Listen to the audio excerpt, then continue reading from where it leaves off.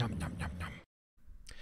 Hi everyone, welcome back. It's been quite some time since the last stream, and it's because I've been on vacation, which has been really nice. It was an odd vacation, but that's a story for a different time, a Q&A or something. So this is going to be another Crust of Rust. So it's going to be one of the shorter streams, and in particular, what I wanted to tackle this time around was async await. Async await is something that I've been asked about it a lot. I have a stream on async await. I'll link it up here in the final video. But that goes a lot more into the technical detail of how does the machinery work and how do the traits work and the bits underneath. But it doesn't really talk about just how should you think about async await? How should you use async await? What does it look like for you as an end user or as a developer rather? And so I wanted to take a Crust of Rust as sort of a step back in complexity and just look at the mechanism, but from a usability standpoint, and just talk about more sort of the intuition and the mental model you should have, more so than the nitty-gritty details of how it actually functions. For that, you can see the other video. In case you were unaware, I'm John. I have a Twitter account. If you want to know about upcoming videos, you can go follow me there. I'm also writing a book, and async is actually one of the reasons why I'm writing this book, which is the original Rust book, the Rust programming language, which is fantastic, doesn't cover async. There is no chapter on async, and I think they are going to add one. But one of the challenges has been the async ecosystem has been so much in flux. It's been hard to actually write one. I do cover async in my book. There I cover it more in terms of the lower level details, because this book really is for those who want to take sort of a step beyond the basics and understand how stuff actually works in Rust at sort of a deeper level. But go check that out if you're interested in Rust, which you probably are given that you're watching this. Also read the Rust book if you haven't read the Rust book. It's fantastic. Now, there have been some efforts at sort of explaining async programming in Rust. There is the Rust async book, which still has a lot of to-dos. It was written a little while ago. It explains things in, at least to me, a little bit of an odd order. I think there are some efforts underway to sort of rejig it to make it easier to follow and sort of go through a more maybe pragmatic approach of how should you think about async await before diving into the details of how it works. It might be that by the time you watch this video, much later, this book is the place to go. But I thought for now, a video might be a good way to sort of fill out some of the things that it doesn't really talk about. I also highly recommend you take a look at Mini Redis. So Mini Redis is a little project put out by the Tokyo project, which is a re-implementation of a Redis client and server. It's incomplete. It's sort of a toy example, but it tries really hard to show you how to structure an asynchronous application, client side and server side, and it's really well documented, sort of written to be a piece of code that you can read to understand what's going on and to understand some of the design principles and thinking that goes into it. I highly recommend you give that a read if you get a chance. Now, I will also say that, here, let me pull this up for a sec. I will say also that while there are a lot of different executors out there for asynchronous code, I will generally be focusing on Tokyo, just because it's the most widely used one. It's the most sort of most actively maintained one. Now, most of what I'll be talking about will be independent of the executor. I'm not going to go into sort of Tokyo specifics here because it's not really relevant to how you think about async code. But I just want to sort of lead with that as sort of a flag that I'll generally be having that in mind. Let's see. Oh no, it's got the wrong video title. That's all right. We'll survive. Actually, I can fix that right now. Let me fix that right now. Give me 1 second. That's annoying, but I can fix it. Update titles, update now. this should not say that. It should say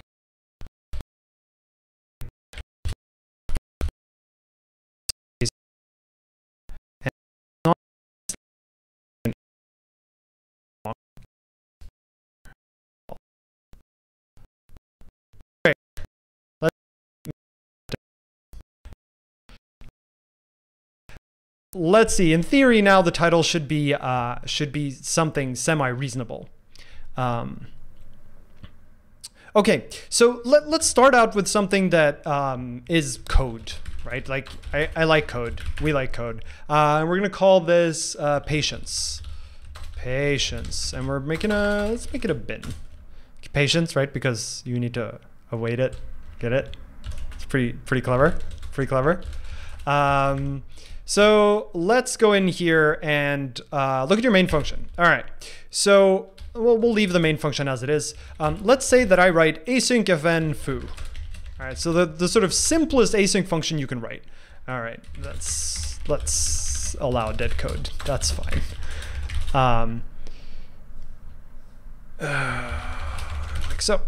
So we have an async fn foo. What does that mean?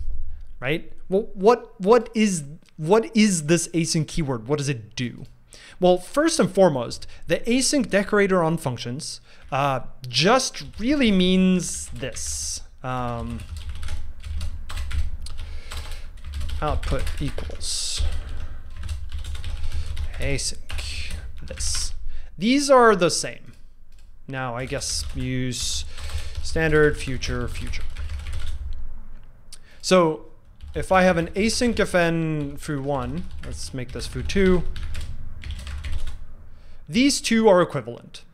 They do the same thing. In fact, this basically gets turned into this. So the async keyword on a function is not special. It's just a sort of transformation directive to the compiler.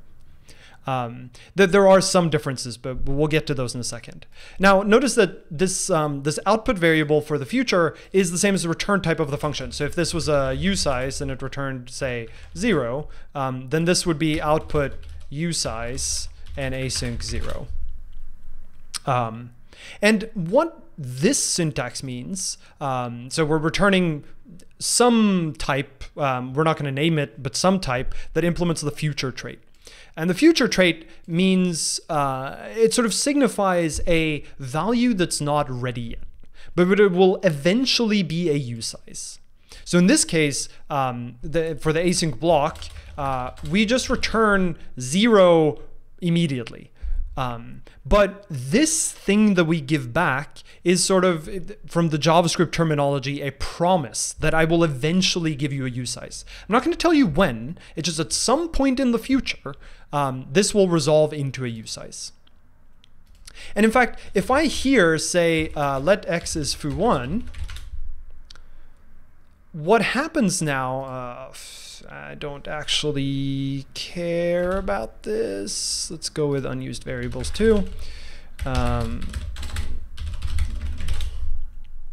So if I now create a variable x that is the result of calling foo1 or foo2, they're equivalent, right?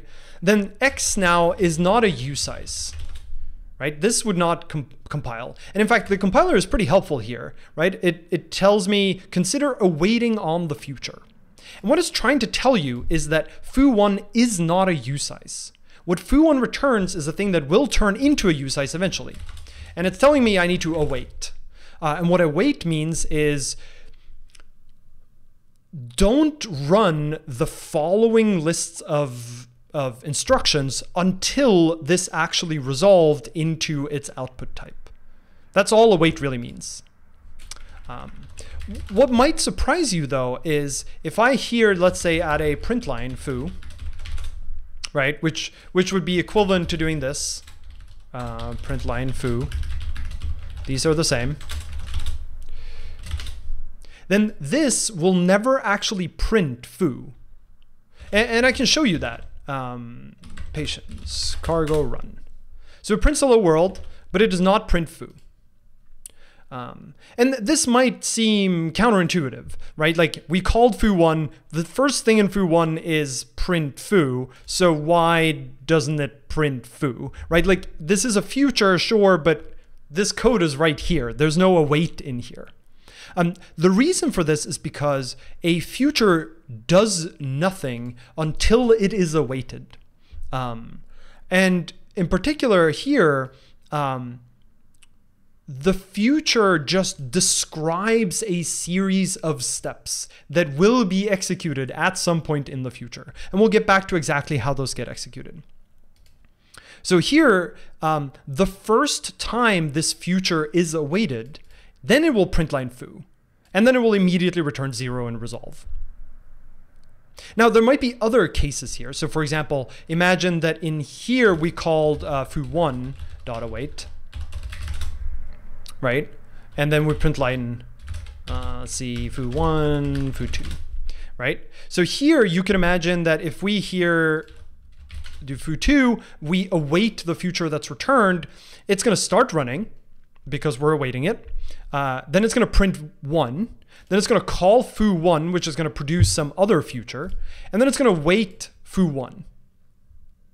And it could be, in this case, foo1 will return immediately because it resolves to 0. It doesn't do any like network operations or anything that might have to wait. But imagine that it did. Imagine that this was like read to string of some file, right? Then that reading of that file might actually take a while. It might not be ready to yield the bytes or whatever that it read or the string that it read immediately. And so what will happen is that the program will sort of wait here because we told it to, right? We told it to await until the result of this future is ready. And so it'll print foo1, and then it won't print anything for a while because it won't print until this has resolved. If, on the other hand, we did this, right, then it would print foo2 straight away because this would just return a future, but we're not telling it to await anything, so no actual work happens. And therefore, the way that you can think about async blocks is really that they execute in sort of chunks. So let's just sort of copy paste this a bunch and say, let's do something like this. And this is going to be file 1, file 2, file 3, file 4, right? You can sort of think of this as there's sort of a first time it executes until here, wait here, and then second time, and when I say time here, what I mean is when this has completed. So it'll start executing here, it'll run all the way until here, and then it won't do anything. It'll sort of yield back. You can think of it as sort of doing a standard thread yield now, sort of in a loop. So it'll do something like, in fact, let's try to write out an example of what this does. So fut is going to be this. While not fut is ready, yield now, and then fut.try complete. You can sort of read it like this, that it's gonna check whether that future is done, and if it's done, then I guess here like result is fut.take result or something right like it. So while it's not ready, it's just gonna sort of spin and yield. In practice, this is not what happens, but you can have that as sort of the mental model that while it's not ready, it lets other things run. And then every now and again, it's going to check whether the future has made progress towards completing. And making progress for a future sort of means getting to the next await point. So when a future does get to run, it'll continue executing from the last point it yielded until the next point where it might fail to make progress. So let's say that, let me return this to what it was, which was this.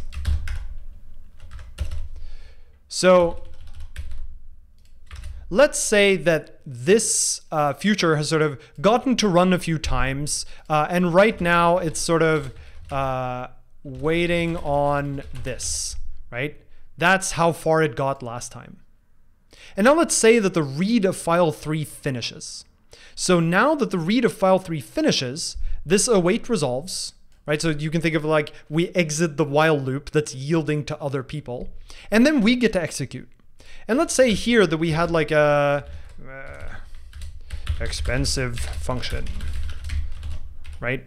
In fact, let x, and then we're gonna pass x to expensive function.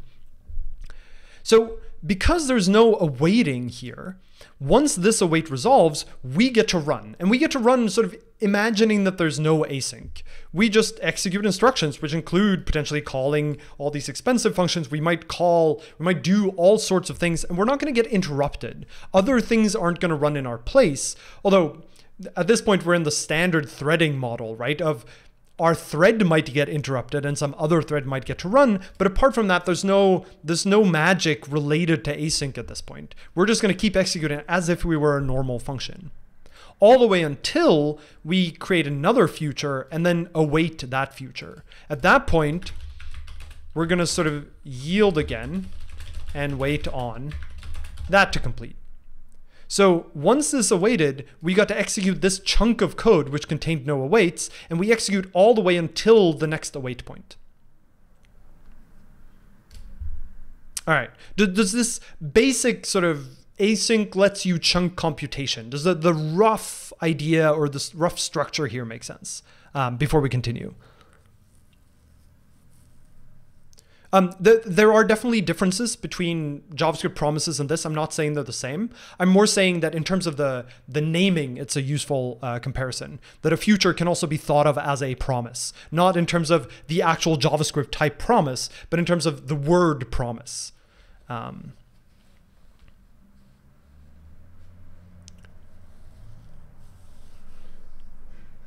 right, so you can think of an async function as, or any async block, in fact, anything that is a future, as executing in chunks. It runs until it has to wait, basically until it cannot make progress anymore, and then it yields, which is effectively what this await turns into. So I gave you one desugaring of await. Another desugaring of await is something like, let's say we write let x is read to string file dot await.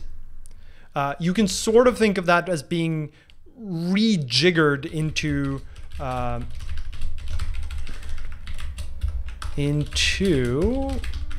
creating the future while it's not ready. We're gonna do a or maybe even while. Trying to find a nice rustic way to sort of say that this works. So we're going to loop, and if we're going to say if let some result is few dot try check completed, then break with result. Otherwise, we're gonna few dot try make progress and then yield.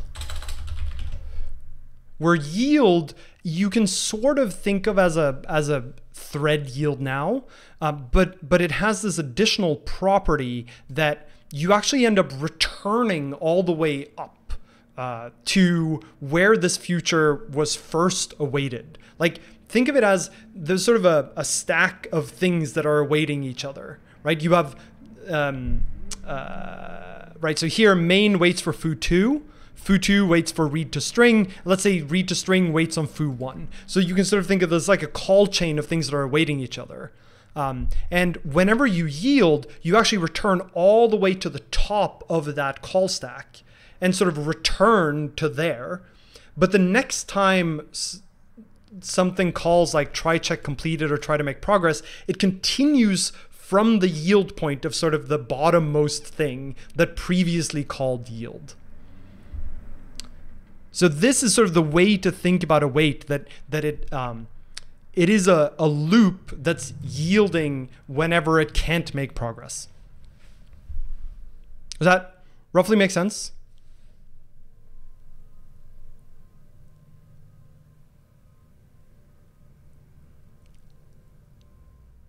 So you might wonder, okay, why do we do this? Like, why is this interesting? So the reason this is interesting is because imagine that you have many of these, right? You have a bunch of futures. So you might, for example, have one future for reading from the terminal, right? Like you're waiting on the user to write something into the terminal. And you're also waiting on, let's say, a new connection coming in over the network. So you have two futures, and you don't really control when either of them will resolve, right? You don't control when the user types something into the terminal, and you don't control when some external program is going to connect. So you sort of want to wait on both of them, and you don't really care which one happens first. Well, if you were in a threading system, what you would have to do is you would sort of do, let's say, how would we do this? So we're going to have a read from terminal, and we would like spawn a thread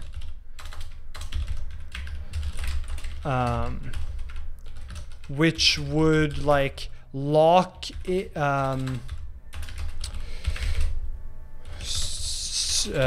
IO standard in lock. And then we would like for line in x.lines, and then we would do something on user input, and then we would separately have a thread that's like read from network, which would do thread spawn, and it would say mutex is standard net TCP listener, bind, and it would do, bind on some port, and then it will while let stream is x dot accept. This has to unwrap, and then do something on stream. And now this isn't too bad. Why does this require an argument? IO standard in. Yeah. I don't actually care about the compiler errors here. So this isn't too bad, right? We have one thread for handling terminal reads and one for accepting connections, but it gets worse if we have to have one thread for every operation that we have to do. If only, not even thinking about performance, but it just gets annoying to wrap your head around. That now, okay, let's say that for each stream, we need to call like handle connection, right? So we want to handle connection of this stream, but now we have a single thread that's managing all of our connections. And imagine like a bunch of users are connecting to download some large files or something. You'd really like to be able to use many threads, or at least if one connection is full, you want to be able to write on the other. And that gets really weird if there's one thread, because at some point, like handle connection has to call like stream.write. And imagine one of the clients is really slow. So you're not going to be sort of stuck writing to the slowest client, even though all these fast clients you're able to write to. So we maybe then need to like spawn a thread for each stream, right? That's going to handle the connection for that stream. And now we get like a thread handle back. We need to do something with that so that we remember to wait on the thread if we're trying to shut down the server. Now we have all of these threads running. And like, it's possible to write programs this way. And many big programs are written this way. But it feels weird somehow, right? What I'm going to propose to you with the async model is you can actually make this simpler. The async model lets you model this in a way that matches your thinking better.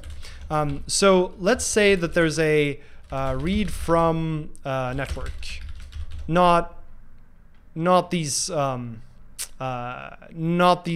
variables I declared up here, but some function, right? So I'm going to call that network, and then there's going to be a read from terminal, right? And let's say these are both futures.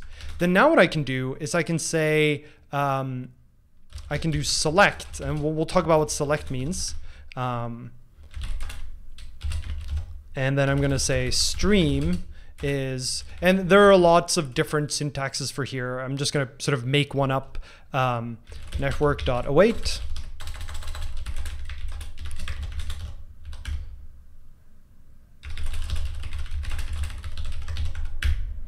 And line is terminal.await. So this, the reason why do something with line. Here, the select macro, which exists in a bunch of different libraries, like there's one in Tokyo, there's one in the futures library. What it does is it waits on multiple futures, and it tells you whichever one finished first. So under the hood, what really happens here is that I'm not going to define what it is yet, but the code, the select macro, if you will, is going to try, sort of, remember how we wrote the desugaring down here of try, check, completed, and try to make progress, right? It's going to try to make progress on network. And if it does make progress on network, then it's going to give you a stream and call the code that's in here. If it doesn't make progress on network, then it's going to try to make progress on the terminal. And if it makes progress on the terminal, like if the terminal now has new lines, then it's going to run this code with a line that it got. If neither of them make progress, then it yields. And then at some point in the future, it's going to retry, right? And try to check progress again. And in practice, it's actually a lot smarter than this. What really happens under the hood here is that when you yield, you don't just say yield, you say yield until this thing happens. So for a network socket, for example, what you yield is yield until something happens on this network socket, on this file descriptor. On the terminal, you say yield until something happens on this this input channel, or this, in this case, standard in, right? And behind the scenes, whatever is running the future and sort of has this loop of try, check, completed, and try, make progress and such, what it's actually going to do is use some operating system primitive under the hood to be smarter about when it retries. So it's not actually doing like a spinny loop or something. It just goes, I'm going to try this, I'm going to try this. If neither of them succeed, I'm going to sort of go to sleep and then retry once the operating system has notified me that it's worth retrying. And it can be even smarter than this, right? It can even realize that, oh, nothing has changed about this network socket, so I don't even have to try to make progress on this. But the terminal state did change, so I'm going to retry this operation. Okay, so that's one of the reasons why futures is handy, is because you have this nice way of trying multiple things at once.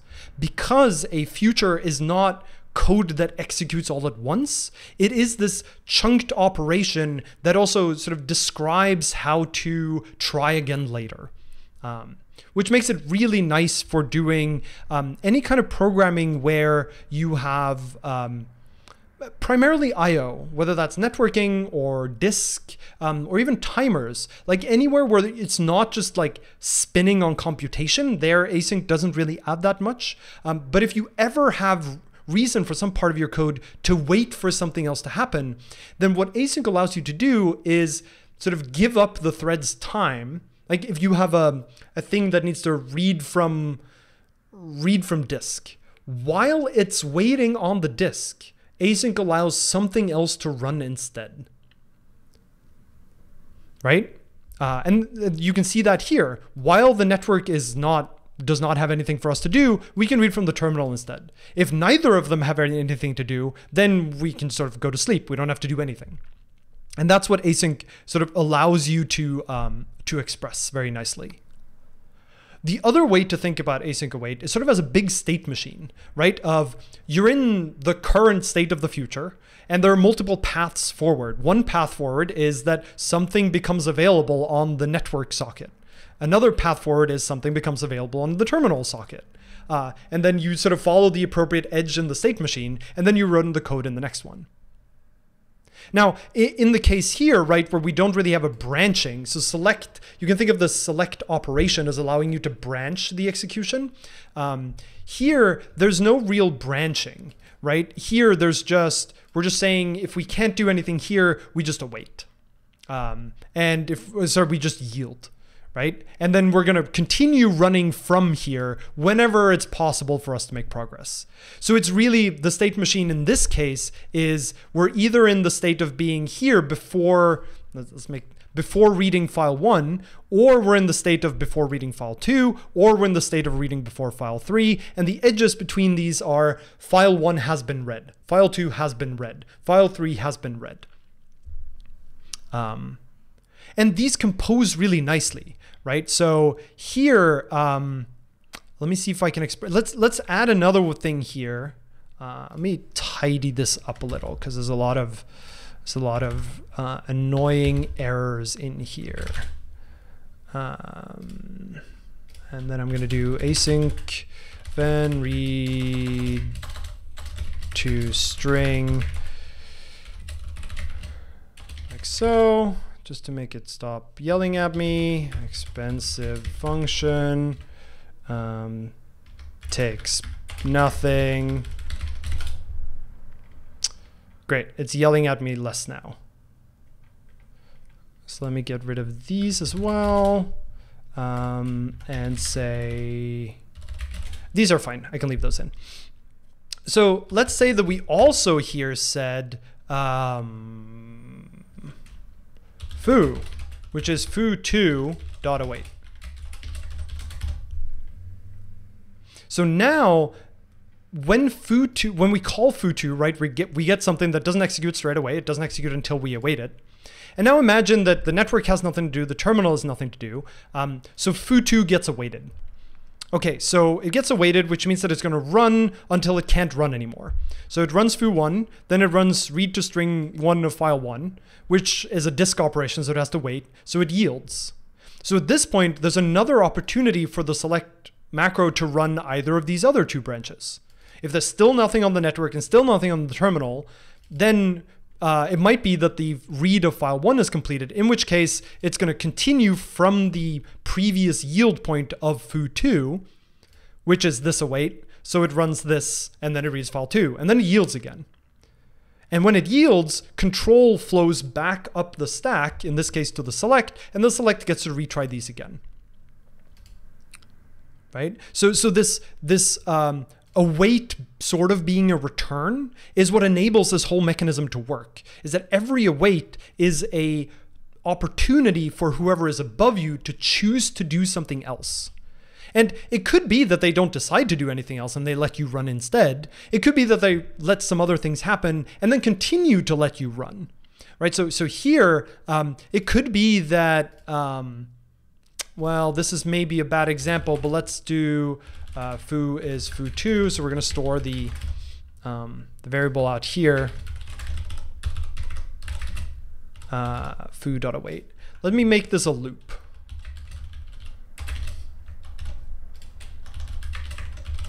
Right? So imagine now that foo gets to run for a bit. It reads file 1, it reads file 2. It's reading file 3, but it yields. And at that point, the network has a new stream.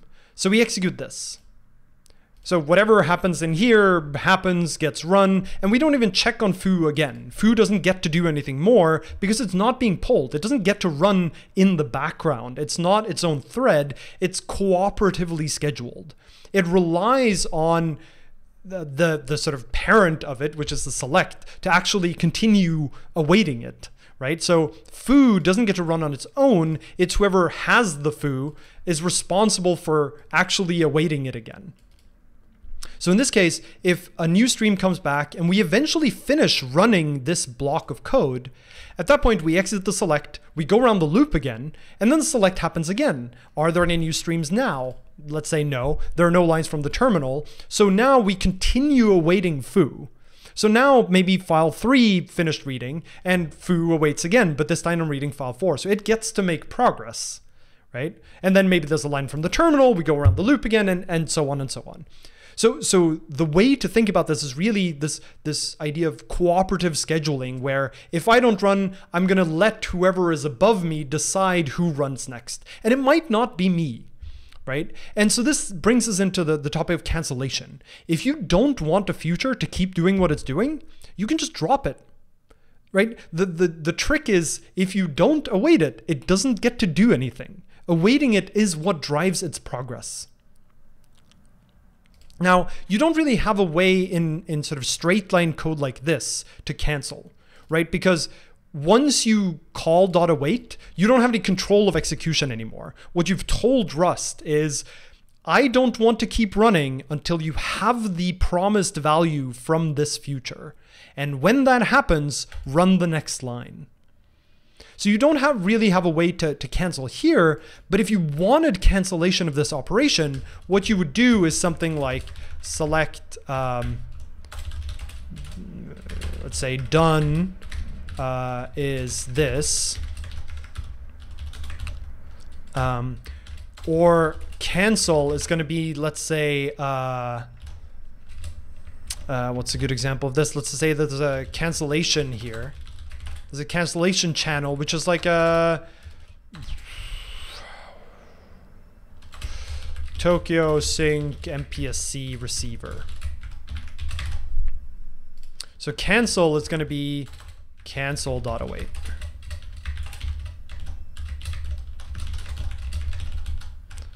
So here, we're just going to sort of continue or fall through to print line below. If we get another name that was proposed for select by Without Boats, I think, is race. And that is a good way to think about this. We're sort of racing these two against each other, and whichever completes first, whichever await can produce its result first, gets to run. And the other one does not. It just sort of gets cut short at this point, unless you're looping and trying more. So in this case, if we get await, then we're gonna return or something. In fact, you could sort of imagine that this is like a result instead, right? But in this case, let's just say that in that case, we just return 0. And we don't execute any of the remainder. So this would be the way that you do cancellation, is you describe the circumstances under which you should cancel the operation.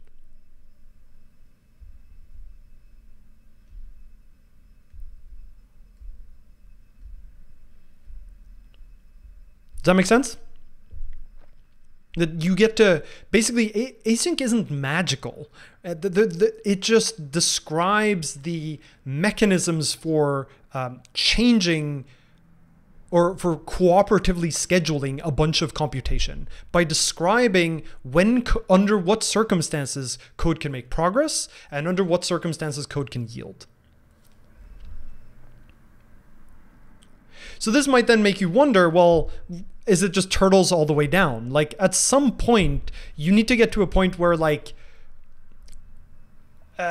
here, right, where I said read from network and then I'm going to await that. Well, ultimately that does like a system call. It does a read system call from the operating system saying, give me these bytes. And the operating system goes, I don't have the bytes. What do you do? Well, this is where the notion of an executor comes in. And we're not going to talk in huge depth about executors because there's a lot of mechanisms going on there. But the basic premise of an executor is that you're only allowed to await in async functions and async blocks. So this wouldn't actually compile. It would only compile if this was an async fn. But then you see the compiler complains, main function is not allowed to be async.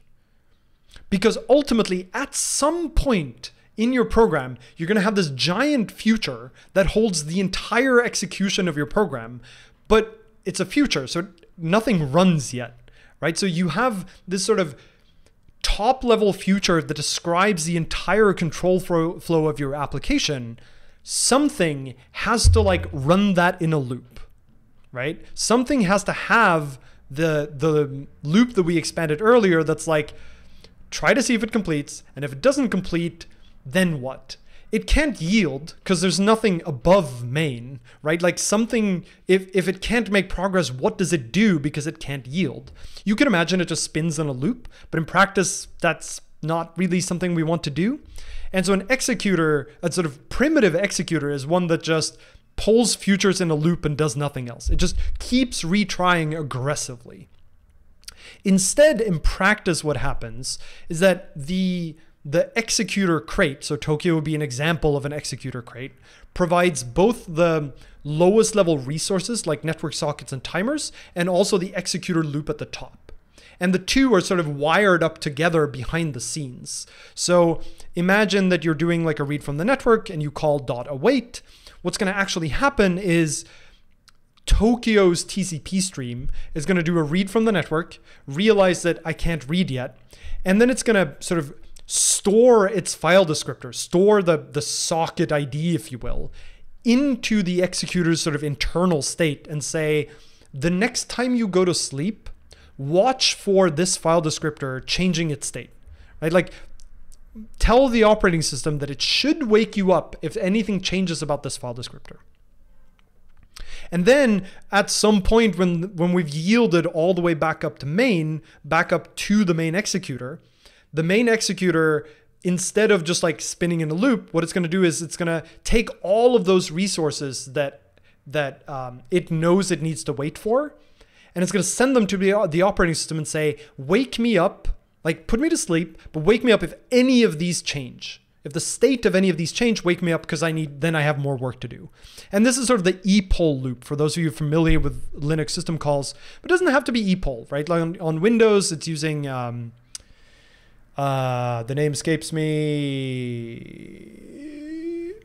I forget. On macOS, it's using KQs.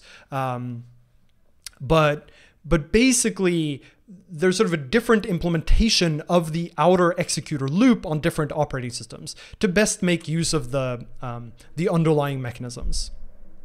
So in practice, what you do, so with Tokyo, for example, you do something like this, and that allows you to write async fn main. But what that really is just a procedural macro that rewires your code a little bit, turns it into fn main, and then does the following. It does like Tokyo, let runtime is Tokyo runtime new, and then runtime.block on, and then async of, and then the remainder of the function. That's the transformation that it makes. So your main is not async, right? Even though you wrote async fn main, the procedural macro turns it back into a non-async fn main, because like when Linux executes your binary, it needs to just have a function to call, a regular function. It doesn't know anything about Rust async. And then what the thing it does in main is create a runtime, which is this executor, this sort of big loop that tries to pull the future that's passed to block on. And then if it can't make progress on that, go to the operating system to say, wake me up if any of these things change, and then loops that until the future resolves, until the future has no more tasks to run. So the example here would be, this is an infinite loop, right? Nothing, this async will never finish. It never resolves into its final value, but you can imagine that the moment we get something from terminal, for example, we're going to break, which means that the moment someone writes something on the terminal, this loop exits. We're going to drop the network future and do no more work on it. We're going to drop the foo future and do no more work on it. And at that point, we're at the end of the async block. So this async block resolves into just unit, the empty tuple. At that point, block on finishes because the future has resolved. The future it was given has resolved. And at that point, we're at this end of execution, and then main exits. So that's sort of the higher level flow of how these futures get executed in the first place. All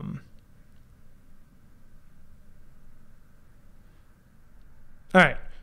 Again, let's pause for a second and see whether all of these little bits and pieces that I've explained roughly make sense together. There's a lot more to talk about here, and sort of how do you use this in practice? What are some of the pitfalls? But let's see that everyone's following along. And please do ask questions. Like, this is pretty hairy stuff. It's like weird and convoluted, and there are lots of moving pieces. So if you have a question, chances are other people have questions, so please ask them.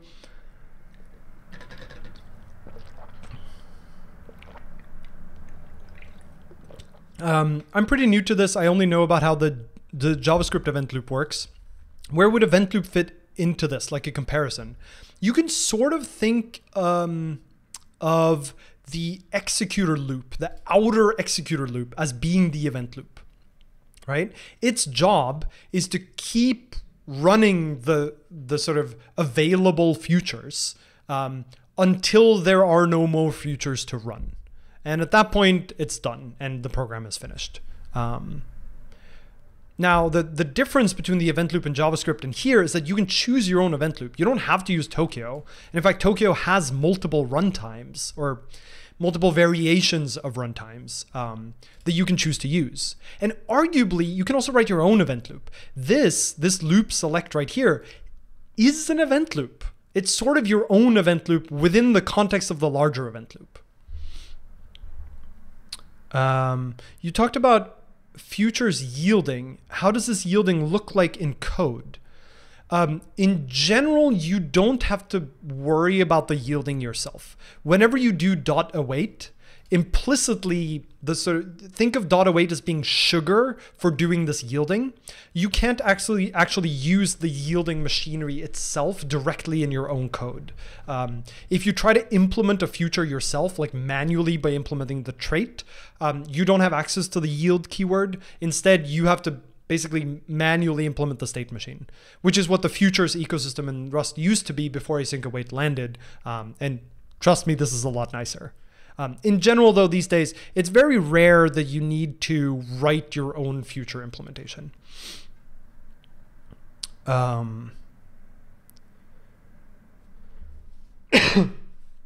Best way to pass data to Tokyo spawn. We're going to talk about Tokyo spawn.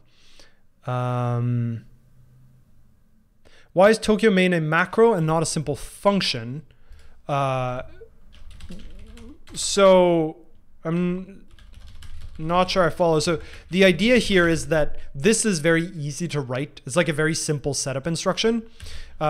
You could imagine Tokyo having like a Tokyo : main that you passed in an async block to, but it reads a little more weirdly. I think there might actually be a Tokyo main like this too. But there's no reason it couldn't be one or the other. So does Tokyo re-implement KQ or libuv? It does not re-implement KQ. Tokyo uses Mayo, and Mayo is a crate that abstracts over KQ and epoll and whatever the Windows thing is, which still escapes me. But it basically gives you access to sort of something like libuv, basically an operating system event loop. Or not even event loop, but just event register, right? You can say, I want to go to sleep until any of these events occur. And then you just go to sleep. And then the operating system, through whatever mechanism Mayo chose, will wake you up when one of those events happened, and you can make progress. Now, you might wonder, well, what if, so down here we waited on cancel, which is a channel receiver. So if you await on a channel receive, there's no file descriptor you can give to the operating system. The operating system doesn't know anything about something like a receiver. In those cases, there's a little bit more going on under the hood here. In practice, you should just trust that the executor knows how to wake its own futures up. So in this case, if you're using the Tokyo runtime and you're using a Tokyo channel, it knows how to work that out. And in fact, the pieces that are being used here are fairly runtime independent. So for example, you can use, so there's a crate called futures, which has also a lot of just utility mechanisms for futures. And I think one of the things they have is a channel as well. And you can use the futures channel with Tokyo because they use the same underlying mechanisms that the Rust language provides. So the executor does have to include mechanisms for dealing with non-operating system based events.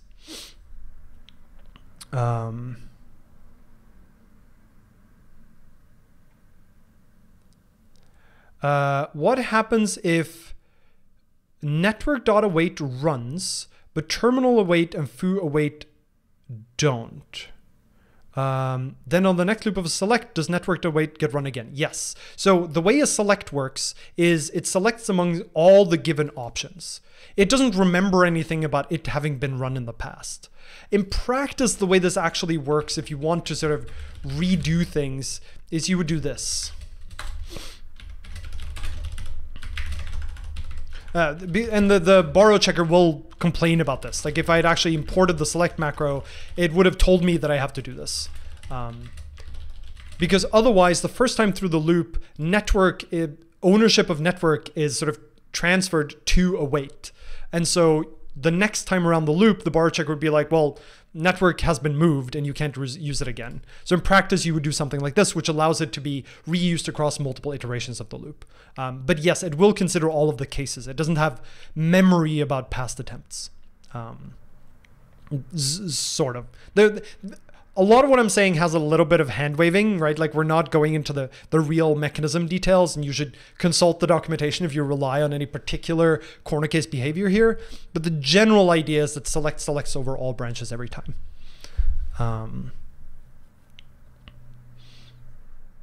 Okay, so here's another good question, which I was going to get to, but a question came up, which is what happens if an abandoned select arm has side effects?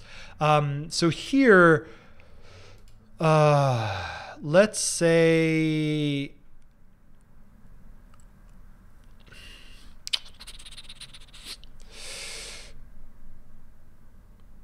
okay, let me see if I can come up with a good example here.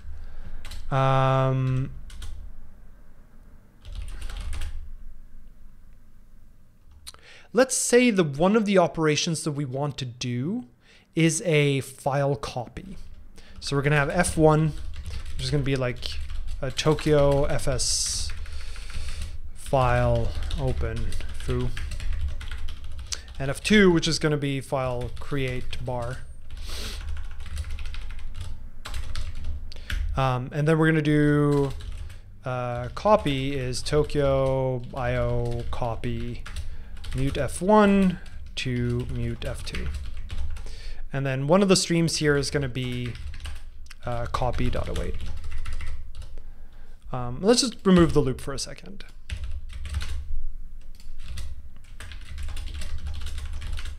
So first of all, you'll notice that I'm using Tokyo FS file instead of standard FS file.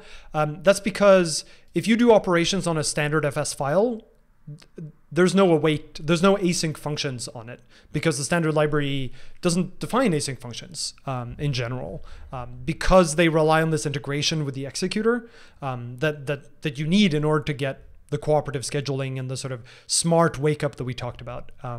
So you do actually need to use the asynchronous version of IO resources.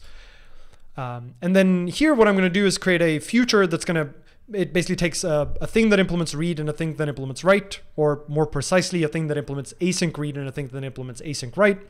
And it's going to read from one and write to the other. Great. So that's one of my select arms. Now, as I mentioned, the way that select works is that it tries all the branches until one succeeds. So imagine that it tries this, nothing happened. It tries this, nothing happened. It tries this, nothing happened. It tries this, and it writes like a megabyte, and then it has to wait on the disk. Like the disk is saturated, and so it can't make progress, but it hasn't finished copying the file yet. And then we go back to the stream, and let's say that the stream completes. So now we exit the select. And then down here, we're now in a state where some bytes have been copied from foo to bar, but not all. You can imagine that we copy.await here to sort of complete the copy, but it's very easy to forget to do that. And there isn't really a good solution to this problem. This is something that you need to identify has happened, is that whenever you use something like select, you're now in a world where you might have partially completed a future, right? It's hit some yield point in the middle of its execution, but that means that the sort of trailing end of the future hasn't gotten to run yet. And at that point, if you drop the future, it doesn't get to finish. It doesn't get to do the rest of its work. It just gets terminated at that point. It gets canceled. And so now you need to reason about the fact that your program might be in an intermediate state. This is a particular, I don't want to call it problem, but this only really affects selects. Because if you think about something like here, that can't really happen, right? This either gets completed, well, it sort of has to get completed. There's no way for you to cancel the operation midway through. In fact, the only way that this operation, or indeed any operation that you call .await on, does not get completed, gets interrupted, is if there's a select somewhere up the chain. So in general, when you write selects, you have to be careful about what happens if one branch runs and then another branch completes. So the first branch didn't run to completion, but the second branch did. Where does that leave you? So this is an error case that you need to be concerned about when you're using select.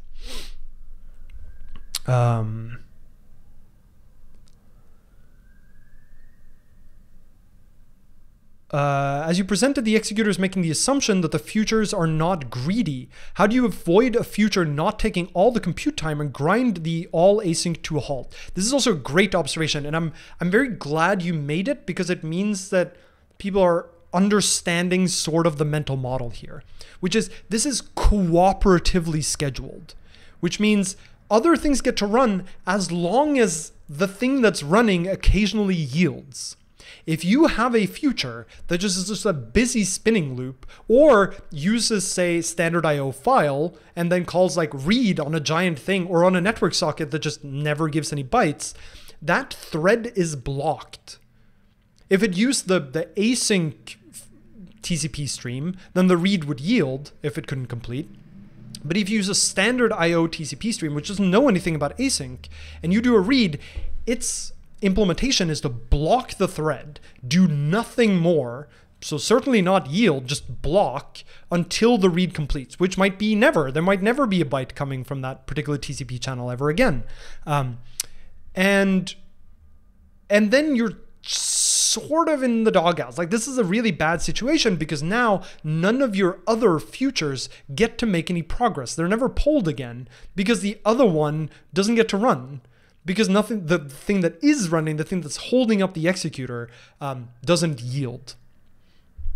And so it is very important that you use this, that you lean into this cooperatively scheduled world. And this is also why you have to be very careful about using blocking operations. That is, operations that aren't aware of async yielding, or very compute intensive operations when you're in async context. There are some mechanisms that exist for improving this situation. So for example, in Tokyo, this is a function called spawn blocking. There's also one called block in place.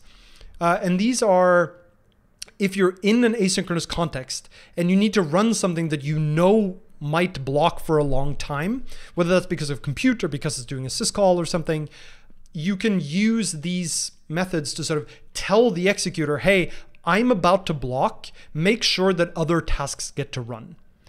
The way they do that, we won't get entirely into today. It's a little bit too technical, but I would recommend that you read the documentation for these methods to understand the differences between them and what the trade-offs are. But there are ways to sort of signal that that you're about to block, and that the executor needs to do sort of take the appropriate steps to make that be less of a problem.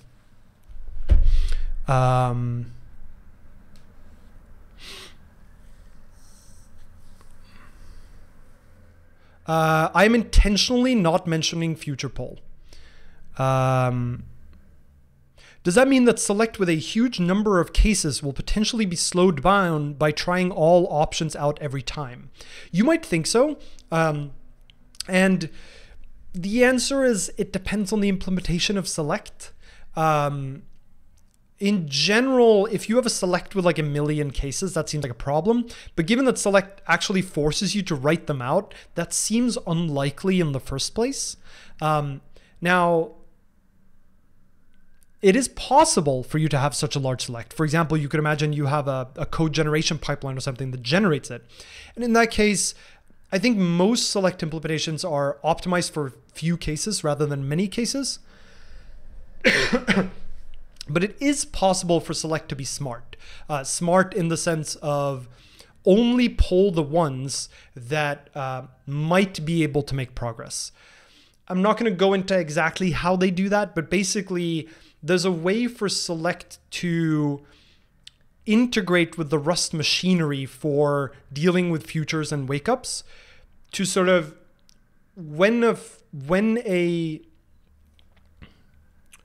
future becomes runnable through whatever mechanism, like a file descriptor was ready or a send happened on an in-memory channel, there's a way for the select macro to sort of inject itself into that notification that this future is ready and sort of get a signal to update its own state when that happens. So you can imagine that the select keeps almost like a bit mask across all of its branches.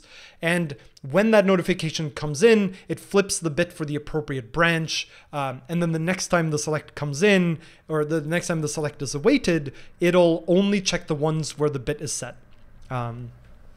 In practice, I think in general, selects don't do this because it's a bunch of machinery and most selects have few branches. You could imagine writing a select macro that only did this trick if you had many branches. I don't think any of them do that. Now, this is a good time. Actually, I'm going to mention join in a second, but let me see if there are more questions about selects.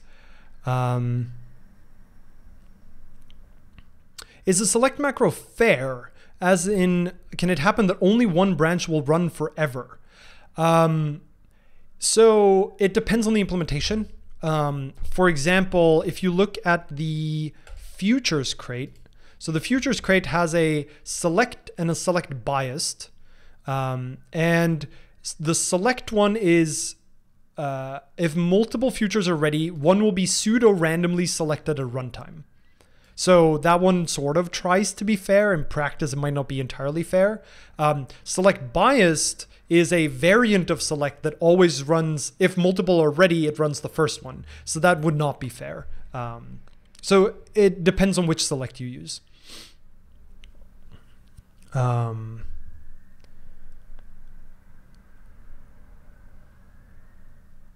do you use fuse with select? I'm not really going to talk about fuse. So fuse, the point of fuse is, let me talk a little bit about fuse, because you might actually run into something that requires it. Fuse is a way to say that it's safe to pull a future, it's safe to await a future, even if that future has already completed in the past. Right, so let's take the case where I have a loop over this, right? So the way we had it, and we go through the select, and let's say both network and terminal are both ready. So the select sort of checks on both of them, and both of them say, I'm ready, here's the value. But then,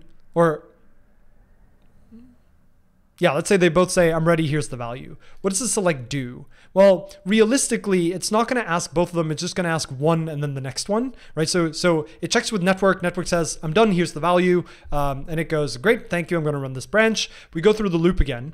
And now the select still includes this branch, even though this future has completed. But the select doesn't remember that it's completed and that it doesn't need to check this branch again because the select just knows about being called once. The loop is not a part of the select.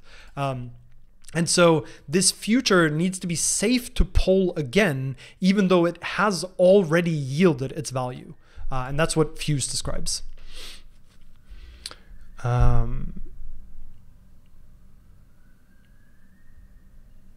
Let's see. How would you continue a half-completed then abandoned arm? You can await the same future after the select. It depends on how you select on it, but if you select like this, then this is awaiting a mutable borrow of this future. So after the loop, you can still await that, that value. This is one of the reasons why in general you will want to select on mutable references to futures rather than the future itself. Because if you did this, that would only work if this wasn't a loop, then the network would be moved into the select into this await, and you wouldn't be able to await it later. It would just be dropped at the end of the select. So, but whereas if you just await a mutable reference to it, then that mutable reference sort of ends when the loop ends, and so you would get to await it again later. How bad of a performance hit is it to use async when you don't call any async stuff down the line? There isn't really any overhead to, like, async doesn't add any overhead for executing code, right? Like if you just have a, let's say you do like a matrix multiplication in the middle, like you have an fn matrix multiply, which currently implements a matrix multiply. You just add the async keyword. This doesn't make it any more expensive, right?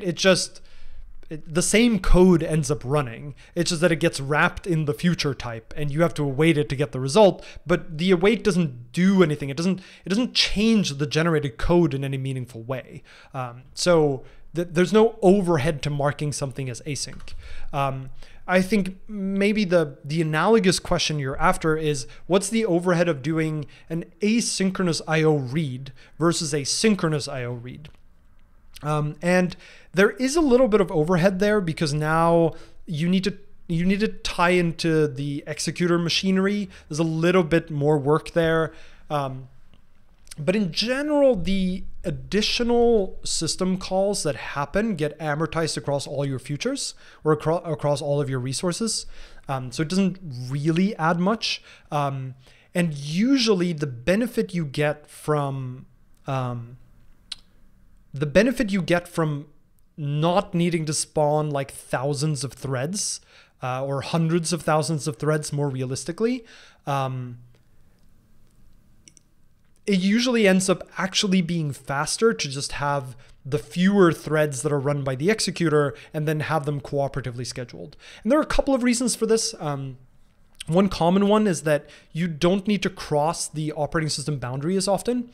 If you have lots of threads, like actual real operating system threads, then if one has to block on a read, then the read, like you do a system call, and the operating system has to context switch to a different thread, which is not free, and then runs that thread instead.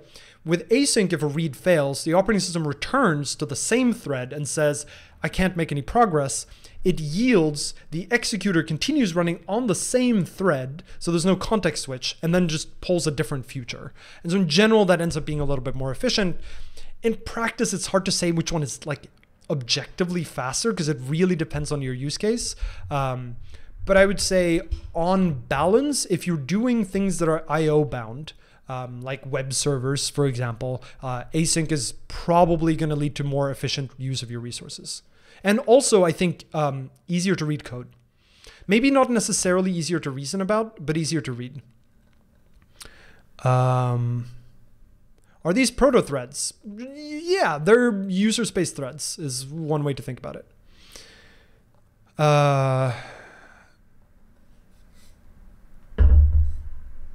Let's see. What would select return? So select is a future. This returns, well, sort of. So select generates a future for you and then calls await on that future. In general, you can construct a select manually too. It's usually a lot more hassle, but you can construct the select future for a block yourself. It's not quite true. Select expands into basically a loop with a match or a bunch of ifs.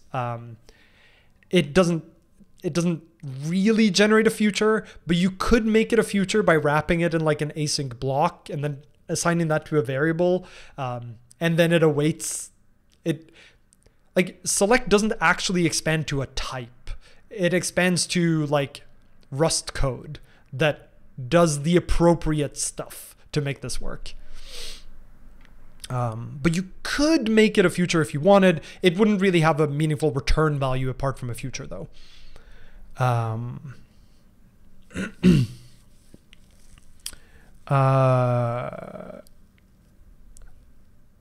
Great. Now, there are a couple different paths we can go from here. I want to start with talking about join. So we talked about how select is sort of branching the control flow of saying do this or do this, whichever happens first. The other operation you can do is a join, which is saying wait until all of these futures complete. An example of this is, let's say that you wanted to read 10 files, right? So you're going to do like files is, actually let me go down here. Let files is 0 to 10 map I. Nope. Tokyo FS file open format.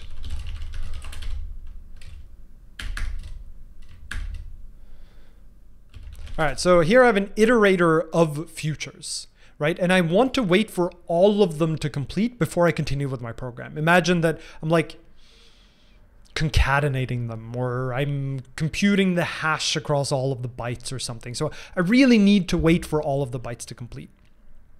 So in that case, there is the join operation. And there are a couple of different joins. In the futures crate, there is a join macro, which looks a lot like the select macro, except that you don't really specify the branches. You just list the things you want to join on. So here, let's say I collected this into a vector. So I could say join, and usually you assign this to like. So this is going to be a little bit janky. Let me make this 3 instead. File 1, file 2, file 3 is join of files 0, files 1, files 2. So this is saying, actually this would be something like read to string. So this is going to run all those 3 reads in parallel. And notice the reason I need to do this, right? Let's say that I wrote let file 1 is file 0.await. File 2 is file 1.await. And file 3 is 2.await. So compare this to this. So in this first instance, what's happening is I'm first reading file 1 from start to finish, or file 0 from start to finish. Then I'm reading file 1 from start to finish. Then I'm reading file 2 from start to finish. And then I get to complete with my program. That works, it'll give me the right result, but the downside of this approach is that it's sequential. This means that rather than give the operating system all the read operations and have it like read the disk in the most efficient way or access the file system in the most efficient way, or let's say these were network sockets and I wanted to read all the bytes from multiple network streams, it might be that one stream has no more bytes yet, but another stream is ready. I wanted to keep reading those, like use the cycles to read those bytes while it's waiting for the first one.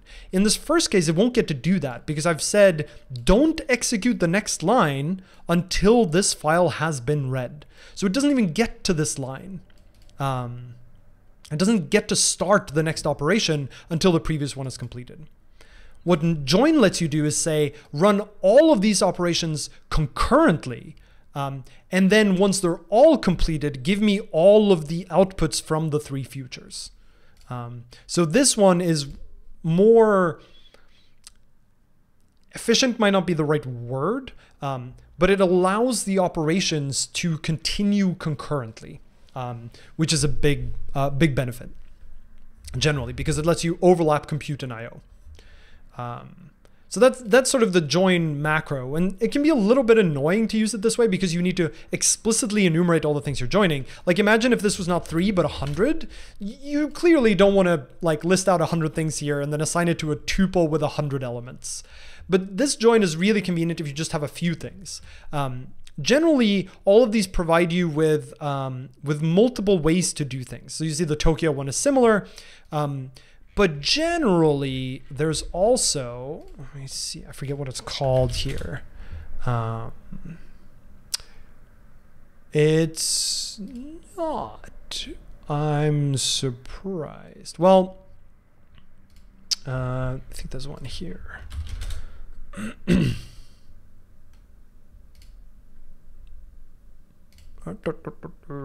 Yes, you see there's like, there are multiple functions like join, which joins two things, join 3, join 4, join 5, etc. But then there's also try join all. So try join all takes an iterator over things that are futures. Ignore try future for a second. Or actually, a try future is a future whose output is a result. So this is going to try to join all the things in the given iterator. And the reason why the join space is a little weird is because in general, you probably care about the fact that the output result order you can map back to the input order. So I want to know that these are the bytes for file 0. Right? So if I do what was the try join all, right, of files, file bytes. I want to make sure that file bytes 0 is equal to files 0, right? And try join all will do that. It will make sure that the result sort of output is in the same order as the input, even if they completed out of order, right? It might be that the read here completed before the read here, but then try join all would sort of reorder them at the end so that the output matches what you expect. That reordering is not free. There are ways to opt out of it. So there's a type called futures unordered, for example, which, as its name implies, gives you the results out of order. If you don't care about the order, this is generally more efficient. So here, you say you create a new one, you can push futures onto it. And then after you've pushed the future onto it, you can then, well, it implements stream, which we're not going to talk too much about, but it implements iterator, where the outputs of the iterator are the results of the futures completing. So the idea here is that you stuff all your futures in there, and then you loop over, you basically await the futures in order multiple times, and each time you await it, you get one more thing, one more output from one of the futures you stuck in, but you don't know which one. So this might be helpful if, for example, the result contains all the information you care about, and you don't necessarily care about the input because the output describes which input it was from. So that can be more efficient.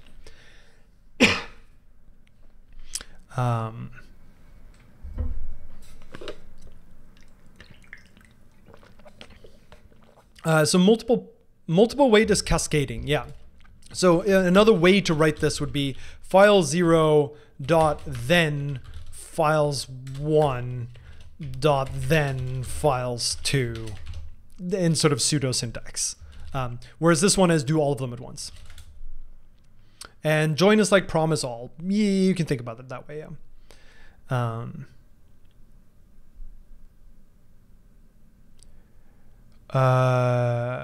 Yeah, there's probably also join all, which does the same thing. Or you can manually construct one of these. There's futures unordered and there's futures ordered. And these, so I mentioned how select isn't necessarily smart about making sure to only check the futures that might be ready, but join is, because it knows that there might be a lot of futures you're joining over. Like imagine you're downloading like all the dependencies of a cargo project. Well, there might be thousands of them and you want to download them all in parallel, or at least some subset of them in parallel. And then there are many branches and you want to make sure that you don't like have to check all of the futures every time. You only want to check the ones that have actually made progress. And so in general, the join operations like futures unordered will implement this little like hook into the runtime system to make sure that it only checks the ones that have had an operating system event, sort of readiness event happen to them.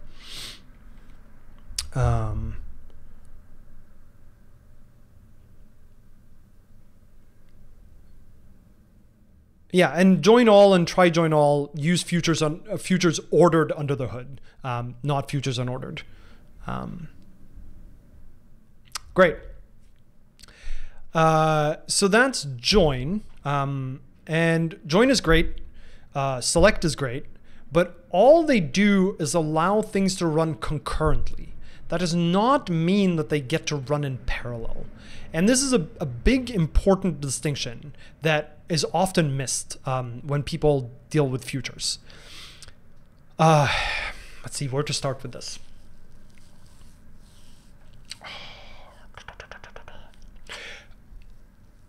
Okay, the Tokyo runtime actually starts up multiple threads.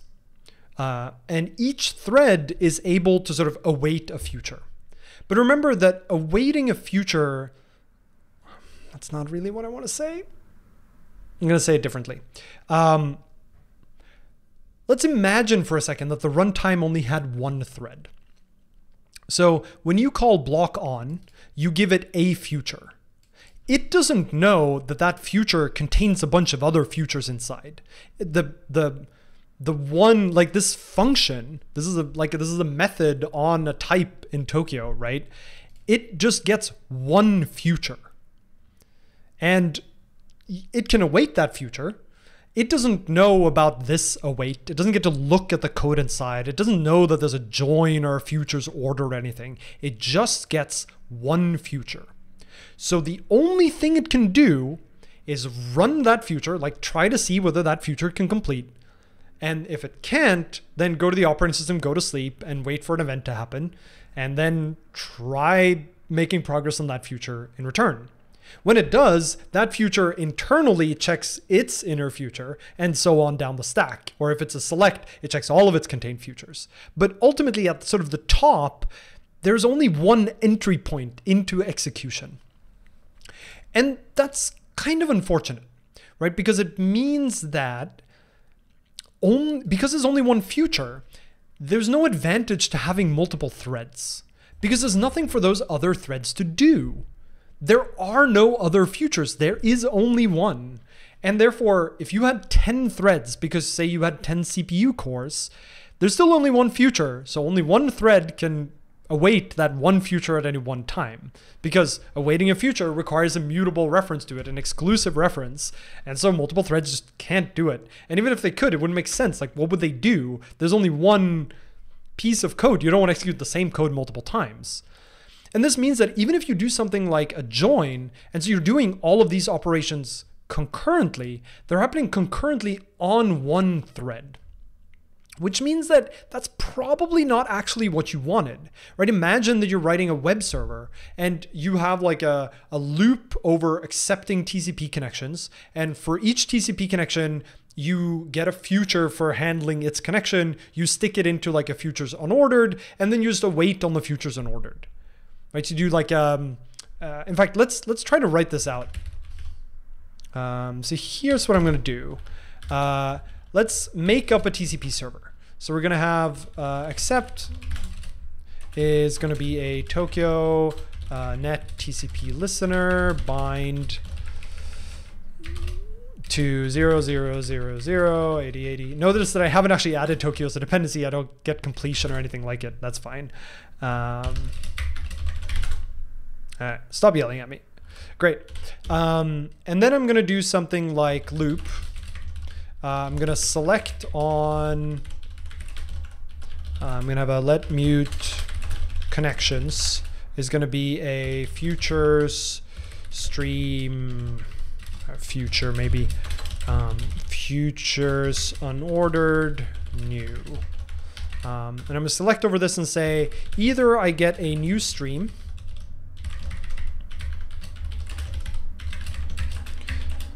in which case I'm going to have like an async fn handle connection, which takes TCP stream and then does who knows what with it. It does things, right? Like there's a, let's just say there's a to-do in there or something, you know? So in this case, I'm gonna say connections.push handle connection of stream. And down here, I'm gonna say nothing is gonna be connections.await. This won't compile for a number of reasons. And it's not really important. I just want to demonstrate the higher level problem. The reason we need to have this branch down here is because something needs to be awaiting all of the futures. Remember, a future doesn't run unless it's awaited. So if we just had this, nothing is awaiting the futures unordered, which means that nothing is awaiting the futures that are inside of there, which means nothing is awaiting any of the client connections, which means none of the client connections are being served. So we do need to await on connections. But we also want to sort of see if there are new connections coming in, so we need to wait on this accepting as well, which is why we need select. And you can think of this futures unordered. This is basically a join, right? I want all of these to execute concurrently.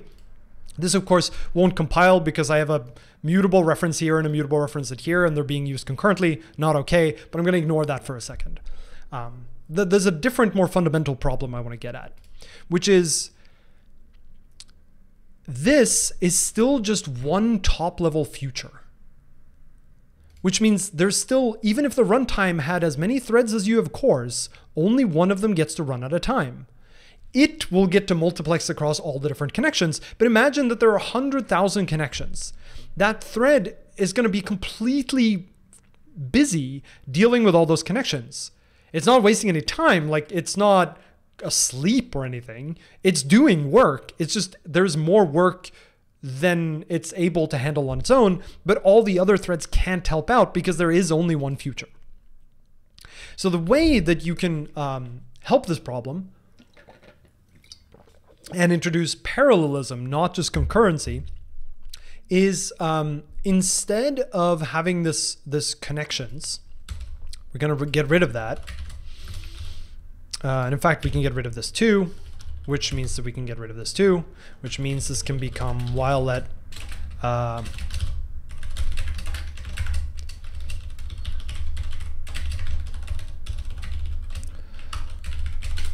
so let's say I have this. There is a function that's provided by basically every executor called spawn. In this case, let's say Tokyo spawn.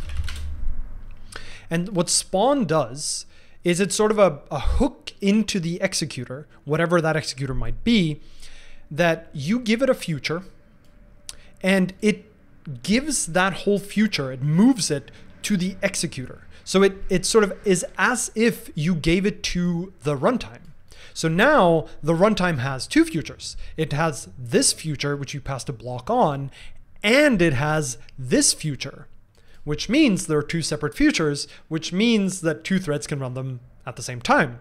So with this spawn, if one thread is busy doing this work, so accepting connections, another thread can handle the future for a particular connection. Notice that this is not a thread spawn, right? The threads are spawned by the runtime, and there's a fixed number of them, but we're giving additional futures, sort of sticking them on the job queue for that pool of threads. This is why spawn generally requires that the future you pass in as send, is because otherwise it couldn't be sent to another thread to work on. There's like spawn local, but we won't really talk about that right here. In general, spawn also requires that the future you pass in is static, because it could be that inside, let's say that inside of here, we also do a Tokyo spawn, right? Inside of this with some other thing that does, you know, whatever. It needs to be static because it doesn't know the lifetime of the runtime. And in fact, the handle connection async function might complete, right? This outer async thing might complete, but this spawned async future still needs to be running, and therefore it needs to be tick static. It can't be associated with the lifetime of handle connection. Imagine that this had like a, I don't know, x is a vector, and this tried to use add x. Then if handle connection returned, but this future still tries to run, x would be dropped, but this has a reference to x, so that's not legal. So that's why spawn requires static. So this is the way that you introduce parallelism into asynchronous programs, is you need to communicate the futures that can run in parallel to the executor. Now, it could be that the executor doesn't have that many threads, right? Like with the Tokyo runtime, you can set like worker threads to like 1, in which case there's only 1 thread. So it doesn't really matter whether these can run in parallel because there's only 1 thread, so there's no parallelism. But in general, you want to use this pattern so that these futures can run not just concurrently on 1 thread, but in parallel on multiple threads. All right. Does the reason why we need spawning make sense?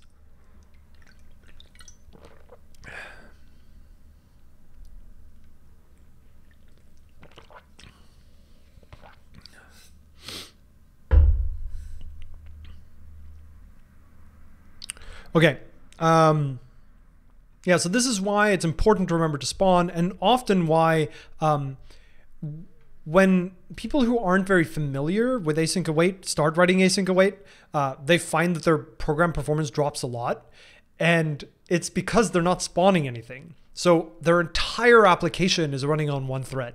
And when your entire application is running on 1 thread, of course it's slower than if you had multiple threads, because nothing gets to run in parallel. What's the best way to pass data to Tokyo spawn? What are the best practices to handle errors in async when we call spawn?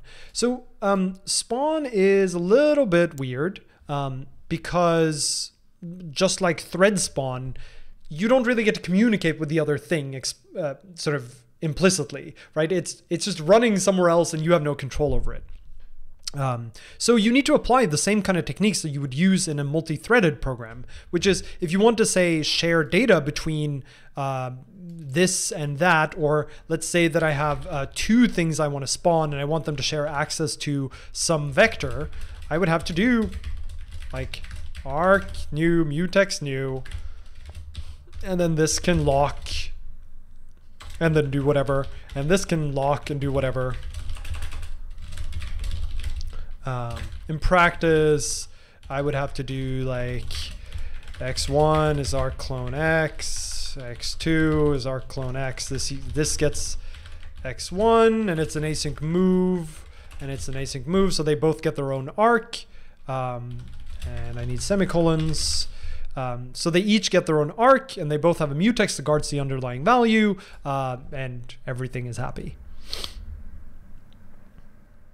Or you can like have them communicate over a channel. You can have them communicate over like if it's read-only over static memory. Like you have all the same techniques available to you as you do in a multi-threaded program, and you really should think about it in the same kind of way.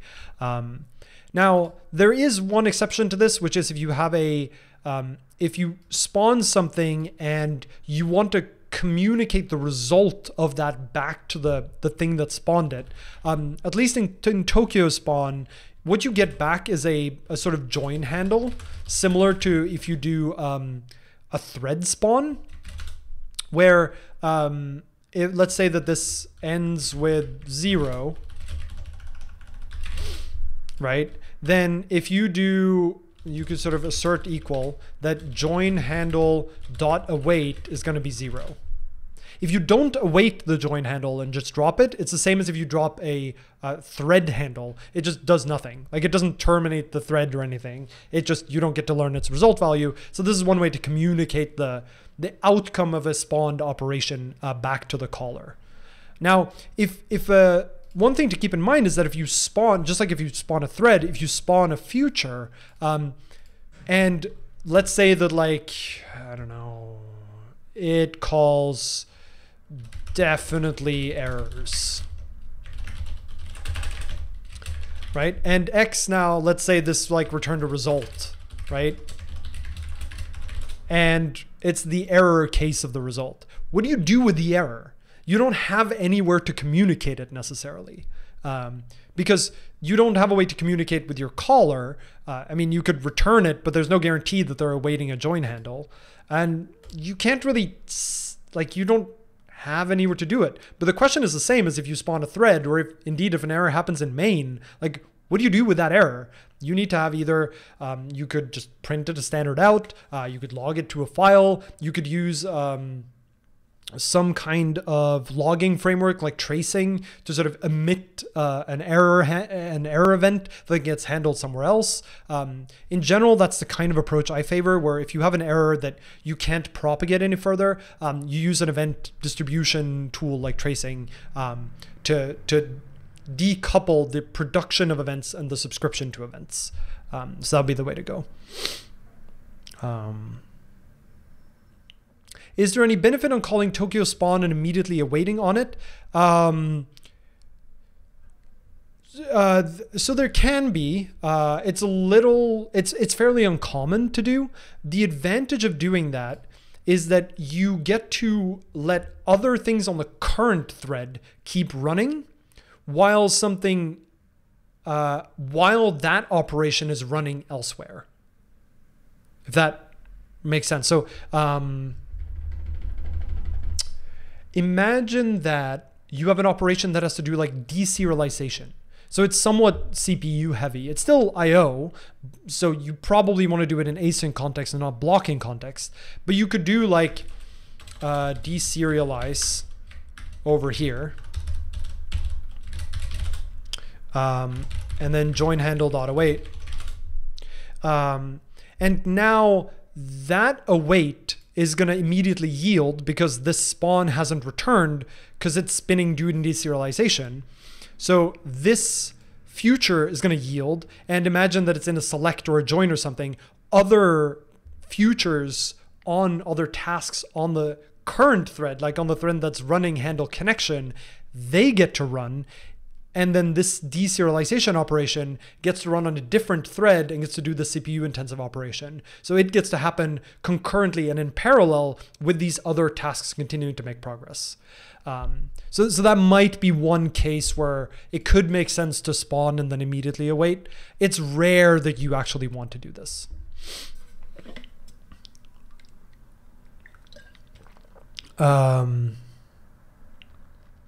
How is the Tokyo spawn connected to the runtime instance created above? There are sort of magical thread locals that are used basically. So runtime new just creates a normal value. There's nothing special about it.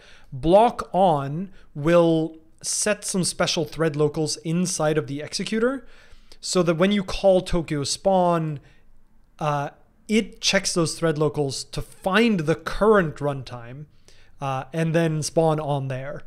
And similarly, when the runtime eventually runs that past in future, it sets the same thread local. So when that future calls Tokyo spawn, it can find the executor and so on. It's not a singleton, right? So you could have multiple runtimes, and if you call Tokyo spawn in the context of one runtime, it will spawn on that runtime, not on the runtime. And this can be valuable. So for example, there are some services where you might care about, you might sort of have prioritized traffic, for example. Like imagine you have control plane traffic and data plane traffic, and you want to make sure that control plane messages are always handled. So one thing you could do is, for example, there's relatively less control plane traffic, but you do need it to be handled. You can imagine dedicating, say, 2 cores to control plane traffic and have everything else for data traffic. And what you do is you create 2 runtimes, one with a thread count of 2, one with a thread count of however many cores you have left. You spawn all of your control plane operations on the runtime with the 2 threads. You spawn all the data plane operations on the other runtime. And then both runtimes get to continue running, right? Like they're both active at the same time. But you know that there are 2 cores that are reserved for control plane traffic. If you had a singleton runtime, you wouldn't have this operation.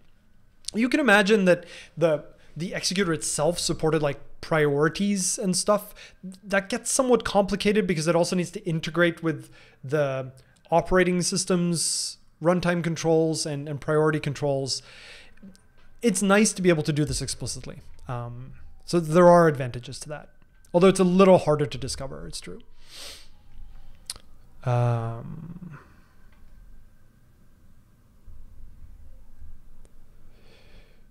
What should I do if there's an expensive function like hashing a password that I don't want to block async execution of a thread? That's when you use something like spawn blocking or block in place.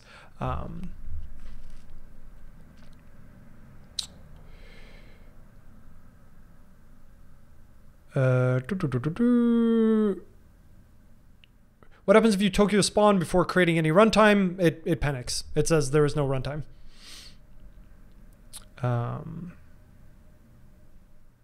So Rust futures do not depend on thread locals. This is an important distinction.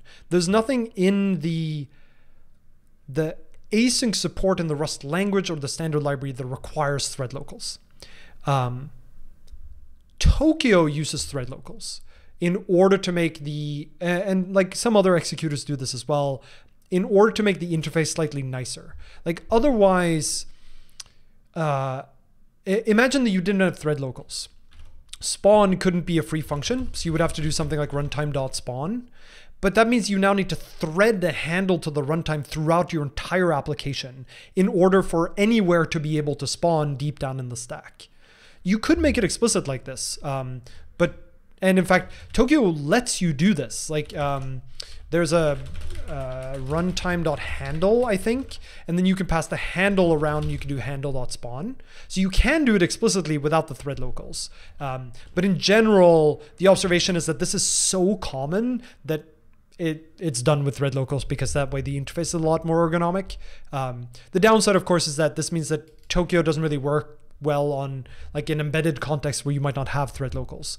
But there's nothing in the Rust async sort of primitives or language support that requires it.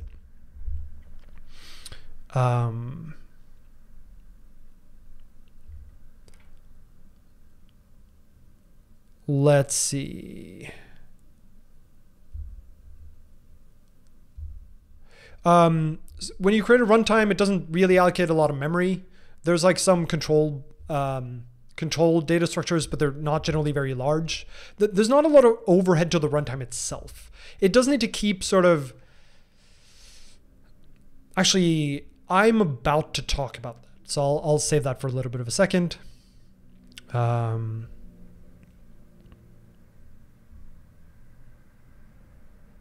Okay, so one thing we haven't really talked about much is what a future actually is.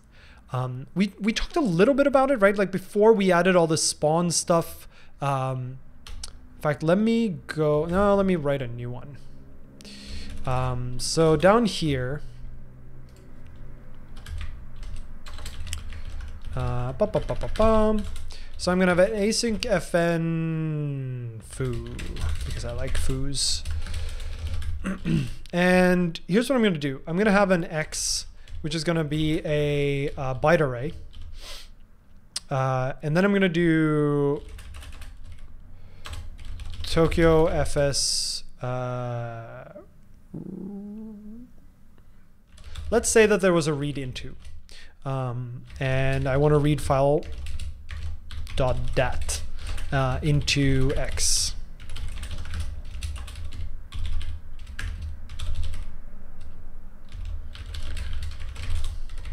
I'm gonna just ignore error handling for now. So n is the number of bytes read, and then I want to print line all of the read bytes. So this is a fine uses. I don't actually give the type signatures. So let's think about what actually happens here. We talked about how an async function or any async block is really just a chunked computation, right? So there's one chunk that starts here and ends like this. Right? Like this is one chunk. And then between every chunk is an await, right? So this is sort of the operation that happens in between the chunks. And then chunk 2 is going to be let n, let's get rid of the annotation, n is equal to few dot, let's say output, right? Because at this point it should have resolved because the await sort of finished. And it does this. You can sort of think of it as this is how it's, this is how it gets divided up, right? This is when we talked about a state machine, right? This is state 1, this is state 2, and this is the edge between state 1 and state 2 is future completing, or fut completing here. And what's a little bit weird here is, let's try to think about where X is. Right, so X is a 1024 byte long byte array. Where is that stored? You might normally say like it's on the stack, right? It's a local variable in a function, so it's on the stack. And that's why this works out. But when you look at it here, like this is really a yield, which is really a return, right? So let's say yield, which is really return. But when you return, that X goes away, right? Like the stack frame goes away. But the future has a reference to X because it needs to have a reference to X so that it can write into it. So it's not okay for X to go away. So where is X? It's not on the stack because the stack goes away when this yield happens. In practice, what actually happens is that when you write async fn, or when you write an async block, the compiler actually generates a sort of that state machine we've talked about. Chunk 1, chunk 2.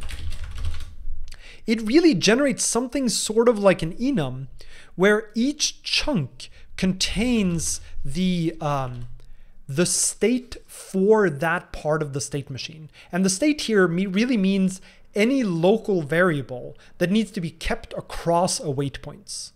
Right? So if I here said like let z is vec, but I never actually gave out a reference to vec, like z is never used in any later chunks, it doesn't need to be saved anywhere. It can just be on the stack when foo is invoked or when foo is continued.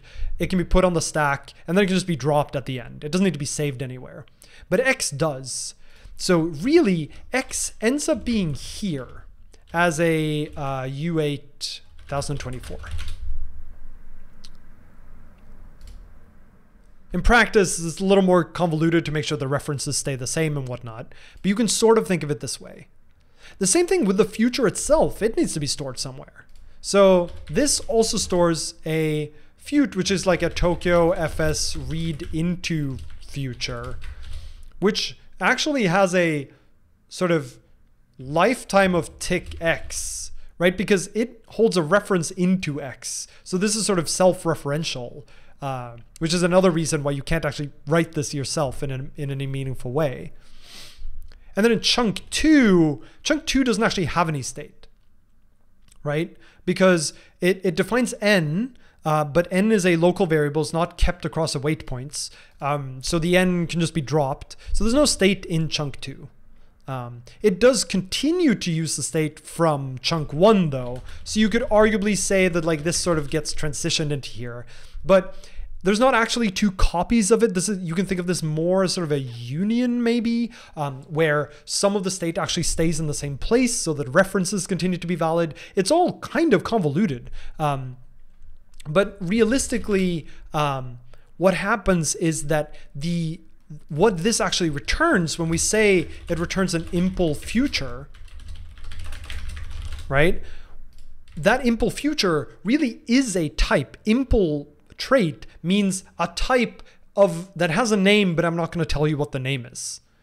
And in reality, what this type is this statement, this generated state machine type. That like every time we try to await this future, every time we continue it, what we're really doing is continuing within this state machine type. We're invoking a method on the state machine type that gets an exclusive reference, a mutable reference to that type, so that it can access the future, so that it can continue to await that, access any internal local variables and the like. And this conversion from async if n really ends up like rewriting a bunch of these so that instead of being fut, this is like self.fut and self.x. They get rewritten to be references into that state machine. That's a struct that we end up passing around. So in main, or in this case, let me just pretend that it's an async main for a second. When I say let x is foo, the value of x is of type state machine, right? So when I do x.await, what I'm really doing is I'm sort of calling the await method on this particular state machine. That's sort of what I end up doing. In practice, that's not really the desugaring, but you can think of it as I'm really continuously awaiting this state machine. The reason this distinction is important is because this state machine contains a decent amount of stuff, right? It contains all of the values that are kept across await points. And in this case, that's say 1024 bytes, which is decently large, right? So if I, for example, do bar and pass it x, I actually have to move a fair number of bytes. This is like a pretty decent mem copy. Imagine that I was like reading a bunch more bytes, right? Then now suddenly calling bar, where bar, let's say that bar just takes an impl future, and I pass it x, which is a future, then what I'm actually passing it is this entire state machine, which includes a lot of bytes that have to be mem copied. And so futures can actually end up getting really large. And the other reason for this is, let's imagine, remember here, it needs to store the future that it's currently waiting on. So let's say that down here, this called my other future, or some library execute.await. Whatever this future is, we don't know how large it is. It's controlled by some other library. That future needs to be stored inside of our state machine. If we have a select, we need to store all of the futures. If we have a join, we need to store all of the futures. So futures end up containing all of the futures that they in turn await, which means the futures can get really, really, really large. One way you can see this is, imagine that you're doing profiling on your application. What you'll see in some asynchronous code bases, and you'll see that memcopy shows up a lot. And it's usually because you end up with really large futures that you end up passing around your program. Even just like returning a future, right? Like this needs to return a future. So this is sort of a memcopy into this variable. And that can keep happening up the stack as you return futures or pass them around, stick them into vectors, whatever. And so this is something to watch out for.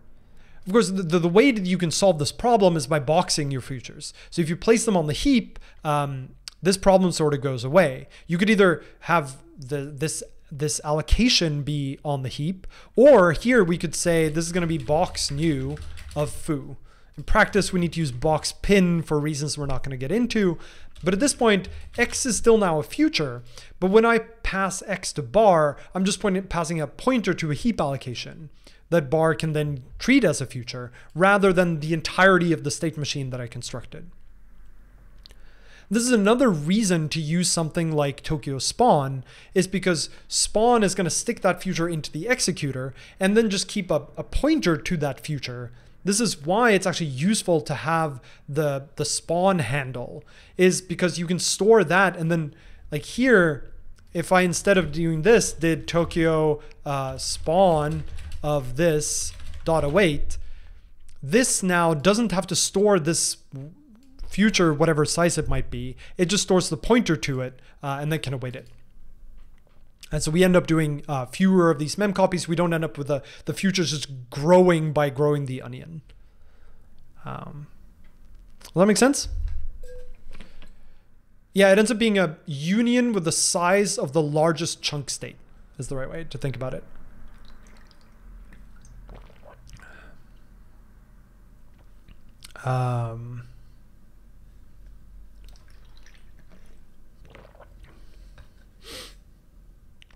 Why can futures assigned on the stack be moved? Don't they need to be pinned?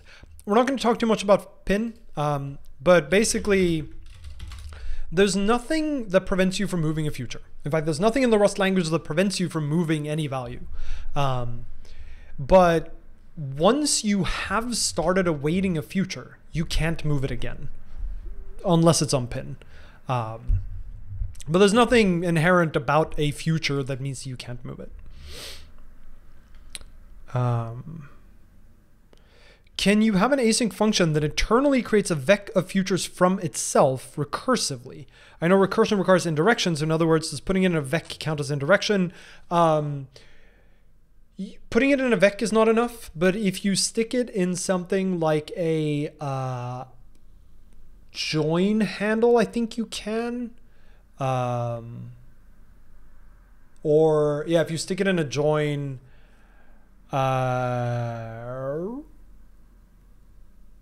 it depends. I don't think join is enough actually, because a heap allocated, like a vector is really a heap allocated array.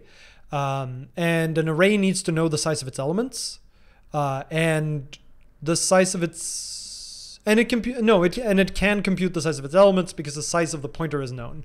So I think that's fine. Although you would have to use a join, not a vec, in order to actually select or await the set of futures. You should be able to do that. Okay, now that we've talked about this, there is a little bit more I want to talk about sort of here at the tail end. You may have heard about async trait. So one thing that the people are sort of missing in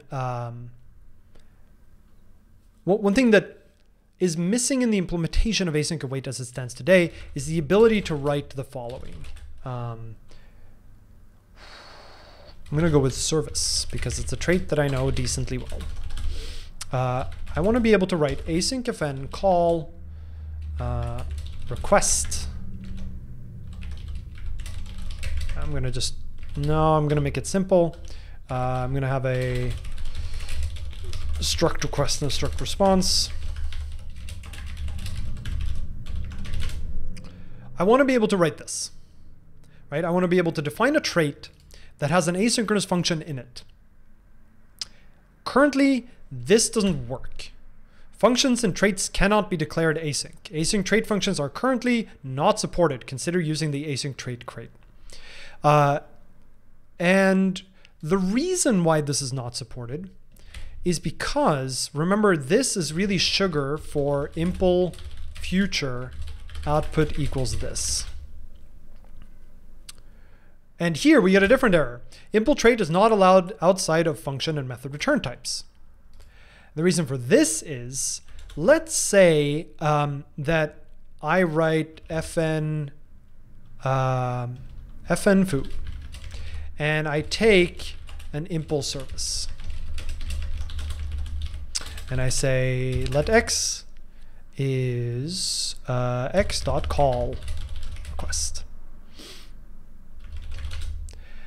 Let's make that fut. How large is fut here? Or let's say I take a din service. Oh, of course, this needs to, let's say this is mute self. This is mute din. How large is fut here? Well, it depends, right? Let's say that I have struct x, and I impl service for x, and I implement async call, async fn call, mute self, request. I have to return response, and inside here I say Here I just return a response immediately. So the size of this is very small. And for y, what I do here is I do let z is 0, 1024. Then I do Tokyo time delay, or it's called sleep now, I forget. Sleep for 100 dot await, and then I drop z, so this is used across an await point, and then I return response. The size of Fute depends on what stack variables are there in the async block that was used for the future. And so Fute doesn't have a size. It doesn't have a known size. And so the compiler doesn't know what code to generate here because it doesn't know the size of Fute. You can imagine that if this was like impulse service, then maybe it could figure it out. But this is now a type that you can't name. So let's imagine that I wanted to return a foo call, and I want to write struct foo call. And here I'm going to do foo call of Fute. So it's going to hold a future, right?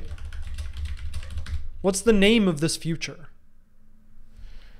It's sort of like service colon, like type of service colon call? Maybe that's easier if we say like S service, and this is an S, and this is S call, but this doesn't really work either. You can do this with like existential types, but it gets weird. So really there isn't really a good way to deal with async fn call like this in what we've described so far, because the type of the thing that it produces isn't known anywhere. It's not written anywhere. So there are two ways around this. One is the async trait crate. So it lets you annotate like this. And what that does is it basically rewrites all of your async events. You need to also place it on any implementers of the trait. And it rewrites all your async events into pin box din future output equals response. And it does the same down here. Rewrites that into box. So it rewrites the signature, and then also rewrites your body into async move of this. And that works. If I remove async trait now, well, I'm not importing pin, but now it won't complain because this is a type with a well-known size. It's a heap allocated dynamically dispatched future, which Rust already knows how to reason about. So the size in, I removed the block that actually called this, but if I have a service and I call.call, the thing I get back, I know the size of it, I know how to sort of await it. I have all of that information readily available to me because it's just a din future. The problem, of course, is that now you're heap allocating all of your futures, which means you get dynamic dispatch. You don't get sort of monomorphizations and some of the nice Rust optimizations. Also, you're invoking a lot more memory allocator pressure. You also have indirection for all of your futures. So imagine that this was not service, but this was async read, and this was a read. Now, every time you do a read, you also do a heap allocation and an extra pointer indirection. So that might actually get fairly expensive. And this is why async trait works really well for sort of higher level things, which traits often are. It doesn't work so well if you have to use it at the bottom of your stack. Or rather, it might not work so well. Always measure first and then see whether it's a problem. The other approach you can take here is to declare a read, if we go back to service here, is declare an associated type call future, which has to implement future output equals response. And then instead of having this be async fn call, you say that fn call has to return self call future. The reason this works is that here I can now say type call future is equal to, well, this is also inconvenient to use. I'm gonna get rid of this because it's annoying. Type call future is equal to this. This is gonna be self call future. So I can do the same thing here, right? Boxed in future output equals response. So I can make this be the same thing as what it was for async trait, but I can also not do that if I want to choose to do so. Like this could just be response. It could just be an async response. The problem I now have is, how do I name this type?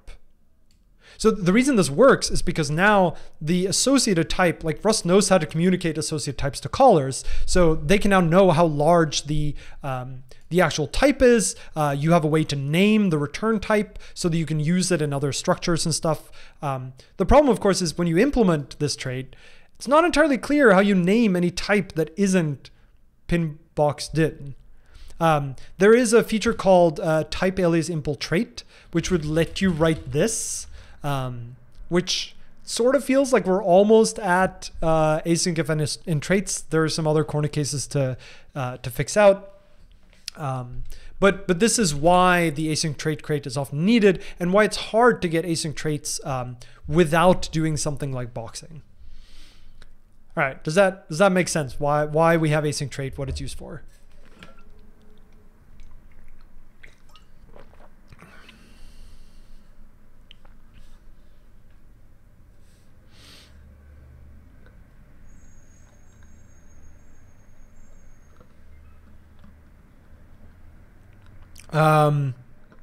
Yeah, so one of the observations, right, is that the compiler could, in theory, generate all this itself, right? If you write this, certainly you could imagine that the Rust compiler could, like, behind the scenes, rewrite it into this, right? And also automatically rewrite any call to it into the appropriate thing here. There's a lot of magic going on there. Like suddenly what I write is this, but it gets turned into like an async move and an associated type that gets auto-named for me. The name of that type is not always entirely obvious. It's a little bit, maybe I now need to also say like where self is sized because dynamic dispatch wouldn't work with associated types. It's not impossible, and this is why I think we will get async functions and traits eventually in Rust, but there's a lot of design decisions to be made for how this should actually be exposed, how it should work behind the scenes. Should you be able to customize what this additional function is called? There's just like a lot of design decisions that have to be made. And there's a fair amount of just complexity in the type system that needs to be worked out too. If you're interested in this, I highly recommend like go look at all the discussion that's happened about this. It is something that like is clearly wanted. It's just getting it right is hard.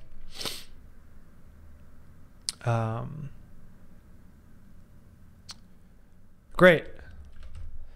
So let's see, are there more things I wanted to talk about? So we talked about join, we talked about futures unordered, we talked about spawn, we talked about number of worker threads, we talked about async trait, we talked about spawn blocking, we talked about send and static futures, pin and box futures, we talked about how blocking code is problematic because it doesn't let other tasks run.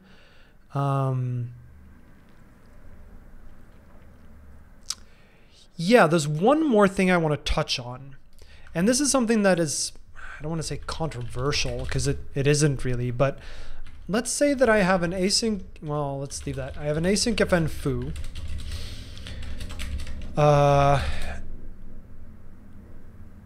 Actually, I don't even need these. I can write this here. So let's say that I want two futures to share state. So I'm going to say x is arc new mutex new of 0. And then I'm going to do Tokyo spawn. Actually, I'm going to do let x1 is arc clone x spawn async move. Bear with me for a second while I type out some code.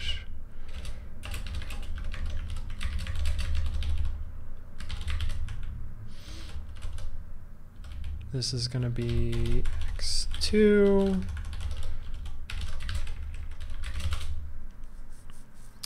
All right. So I really just wanted to.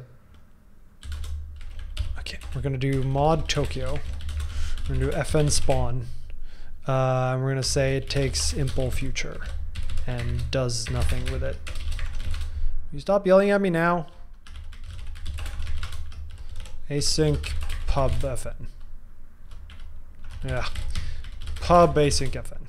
Great. Stopped yelling at me.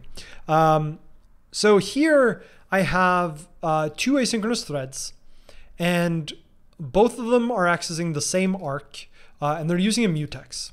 And in this case, they're using the mutex from the standard library. So there's also Tokyo sync mutex. I'm going to move that down here just so that I can make it not yell at me anymore. Oops. Pub mod sync pub struct mutex. I'm gonna t mutex. Okay, so there's an argument ongoing about should you use the standard library mutex or should you use the Tokyo mutex or like an asynchronously enabled mutex. And the answer, and the reason why there's a discussion about it is, let's imagine that I had this do let x is x1.lock, and then I did Tokyo fs read to string file dot await, and then I did x plus equals 1. This is clearly a very stupid loop, but let's say that's what I wrote. So now I'm in a position where I take this lock and then I go await. Now, at this point, let's say, in fact, let me make this a select. That's what I'm going to do. That will illustrate the problem better. So I'm going to move this up here, select this. Fine. I'll leave it as spawn. It's fine. It's fine. It's fine. It's fine. Okay. Let's imagine that I have a runtime with only one thread. Now, imagine that this gets to run first, so it takes the lock, and then it goes to read a string, and then it calls .await. And now it goes to run this, like this yields because it can't read anymore from the file. So now it goes to run this other future instead. It's been spawned, right? So the thread sort of drops this one, which is yielded, or it doesn't drop it, but it just sticks it on, I'm going to run you later. And then it tries to run this future. And then it tries to grab the lock. But the lock is held by this future. And so therefore this blocks. And because it's a standard library mutex, it just blocks the thread. It doesn't know anything about asynchrony. It just blocks the current thread. But that means that the executor's one thread is blocked, which means that it doesn't get to continue reading from the string, because that would require continuing executing that future. Which means that this future never ends up dropping its lock guard, which means that the lock is never released, which means that this lock never completes, and so we have a deadlock. This is why it's problematic to have standard library mutexes, right? It's because you can end up in these deadlock situations. Now, this would still be weird if you have an asynchronous mutex, right? If we use the like a Tokyo mutex or some other asynchronously enabled mutex, what would happen is this would lock, this would try to read a string, it would yield. This would try to lock, but because it's a sort of async aware lock, when it fails to take the lock, it would yield. Rather than just block the thread, it would yield, which lets this future run again, which lets this complete eventually, which lets it drop the mutex guard, which lets this continue and eventually succeed. So that's why you need async enabled mutexes. Now that said, one downside of async awaited mutexes is that they are a decent amount slower. And that's because they need a lot more machinery in order to be able to do this sort of yielding on demand and know when to wake each thing up. It's fairly complicated what they have to do internally. And so there's this advice that in general, you actually want to use a standard library mutex as long as your critical section is short and does not contain any await points, any yield points. So in this case, our critical section, that is the section under which we hold the lock, contains an await, which is just ripe for deadlock potential, like we just saw. And so here, it's not okay to use a standard library mutex. But in the case we had before, of it just does this. Here, the critical section is very short, and it doesn't have any await points. So there isn't really a risk of deadlock here. The reason I say the critical section has to be short is if the critical section was like, do a giant matrix multiplication, then sure, there's no wait point, but you're still holding up that thread and not letting other futures work. So it's sort of similar to any other operation that is like a long-term operation, but it's a little worse because you're also holding the mutex, which might block other futures on other threads in the same way, right? Like they may be unable to make progress. Imagine that, imagine you have a runtime and executor with two threads, and there's a future on, like this future runs on one thread, and this future runs on the other thread. And this is doing like a matrix, this is doing, let's say here, matrix multiply, which is, let's say, super slow. So this thread is running the matrix multiply while holding the lock. This other executor thread is trying to run the second future, tries to take the lock, and blocks, right? Because this is a standard library mutex. So it blocks, and at this point, because it doesn't yield, any other futures on that other executor thread also don't get to run, and so you're holding up a lot more work. So that would be another instance where you would want it to be an async aware mutex so that this other executor thread, its future would yield when it fails to take the lock and let other futures run in this thread at the same time while this matrix multiply is finishing. But in the case where the critical section is short and there are no await points, it's totally fine to use a standard library mutex, and often you might want to because they can be significantly faster to acquire and release, which could be really important if you have operations and you need to do a lot, or where there's potentially a lot of contention where a mutex might do a lot better than an async aware mutex.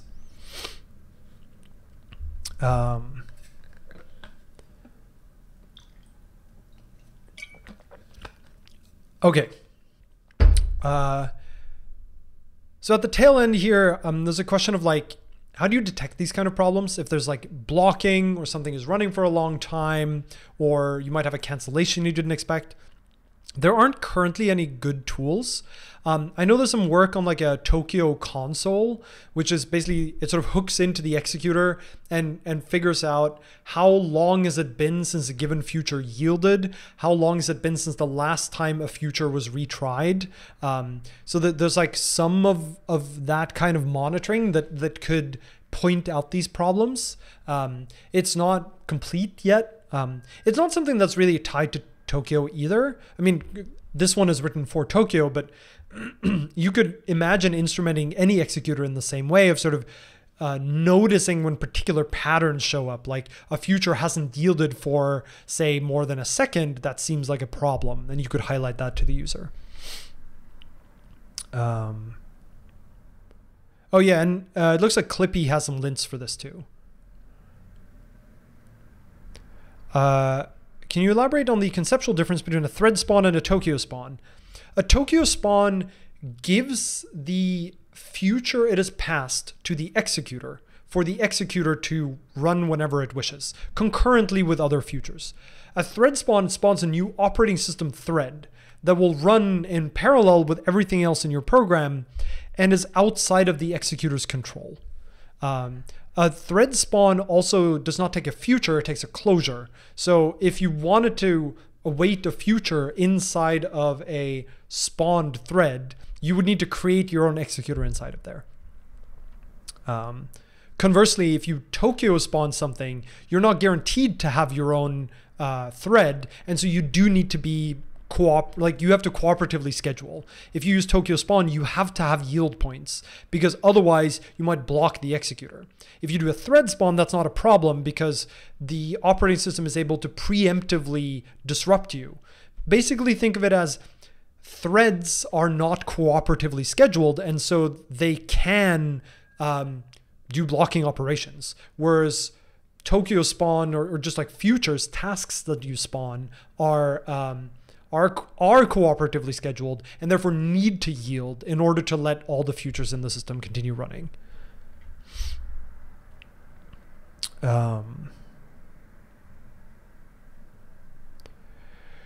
Okay, I think those are all the things I wanted to touch on for async and await. And you'll notice that we haven't talked much about the lower levels, right? Like we haven't really looked at the future trait, any of like pin or context or waker, all of the bits and pieces that executors go through.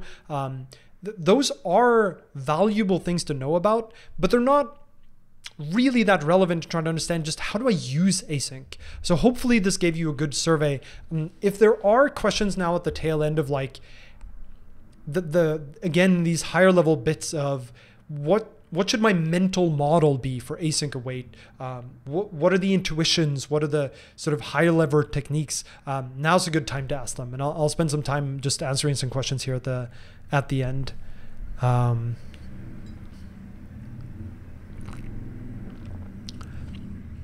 When I await inside a future, will the current future get scheduled on the same thread when it resumes to start progress, or can it get scheduled on another thread? When a future yields, it just yields to whatever awaited it, right? So imagine that you just wrote something that was like,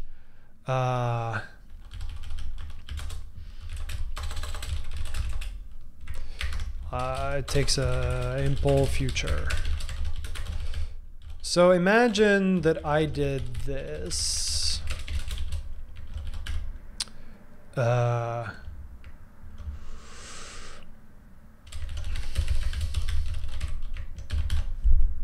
If inside of F you await and then you end up yielding, you just go back up to B, and it's up to B what happens at this point, right?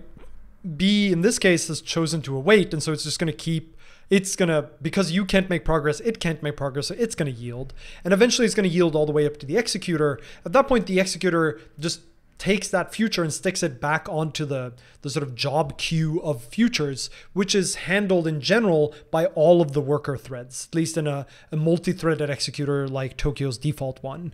But this depends on your executor. There are executors that are single-threaded, and if you have a single-threaded executor, it would execute on that same thread because there are no other threads.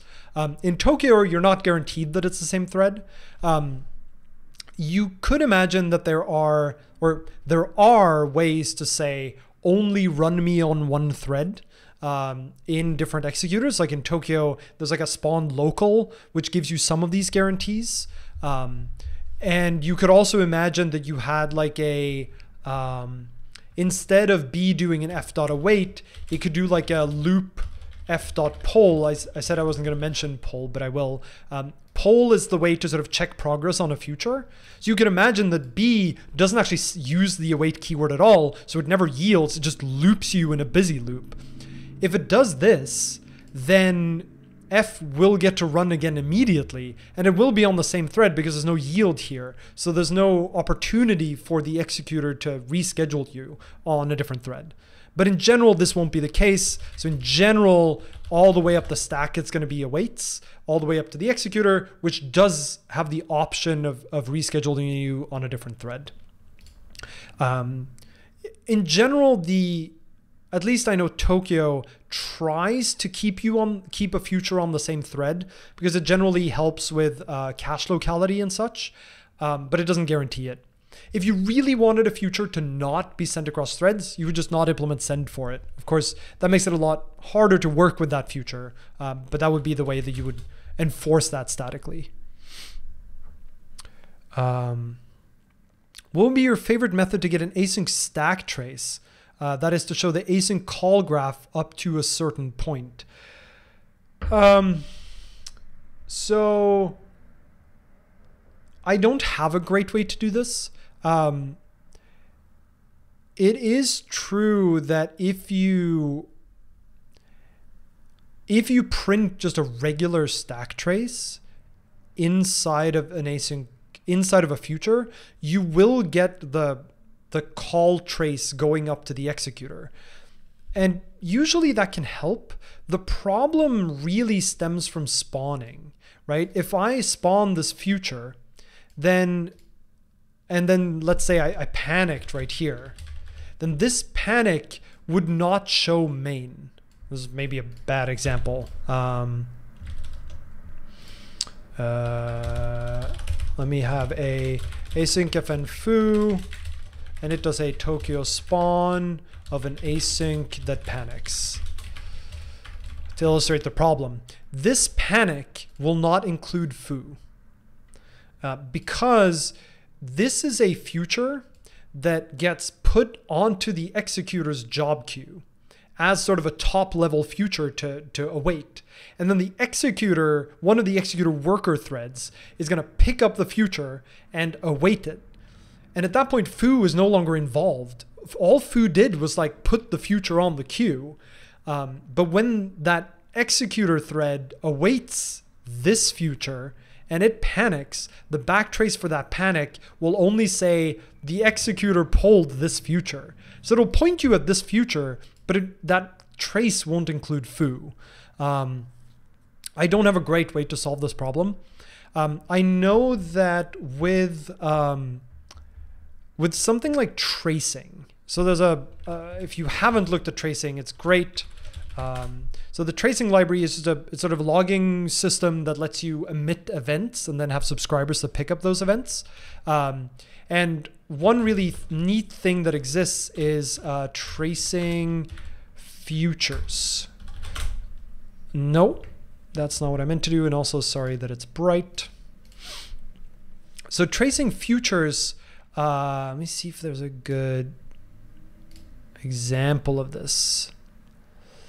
Is you can take a future, import this trait, call .instrument, and then give it a sort of signifier that indicates the surrounding scope. So in this case, what we would do is something like spawn async and then .instrument, like in foo. It's not quite what you would write, but you get the idea. So this produces a future. Instrument takes a future and returns a future. So this is still a future. And then that whole future gets spawned. And now, even though the panic isn't what you would do, here if you emitted like a tracing error, for example, that said oops, this tracing error would include this in its sort of event path. And so that gives you a way to sort of trace it back to where that future was originally spawned. And so that's one way to get at this that I've had some luck with. But I don't have a good sort of general purpose non-instrumented solution, sadly.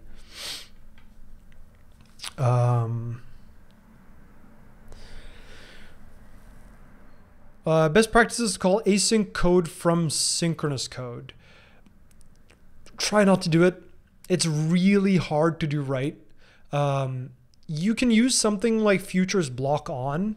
The downside of block on is that you don't really get this cooperative scheduling. You can use, like, you might end up with your program, well, you run into some of the problems like a particular future might be using I/O resources from Tokyo, which the futures executor doesn't know how to execute, and so you get a runtime panic. That's one case you can get into if you just like blindly try to block on futures. You basically, and the other problem is you don't give the caller control over, or the user of your library control over execution. You're enforcing an asynchronous runtime on them rather than letting them choose the runtime, which tends to make people sad, because whatever, like, imagine that, maybe one good way to get at it is, imagine that I'm writing an asynchronous application and my asynchronous application calls your synchronous library. And I use like spawn blocking or something.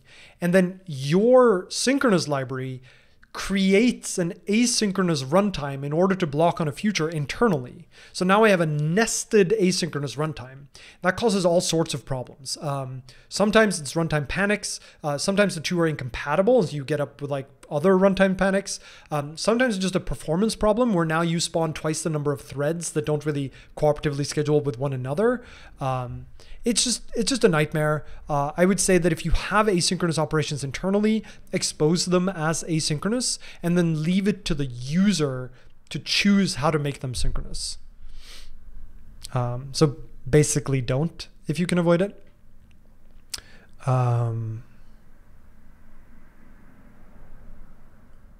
Are there use cases where you want to use threads instead of futures? There are. So anything that's very compute heavy, asynchrony doesn't really add very much and tends to sort of get in the way because all of your operations have to be marked as blocking, and then it just gets more annoying to write them because you need to pass them around as closures. So there I would use something like Rayon instead if it's very compute heavy, if you don't really have I/O.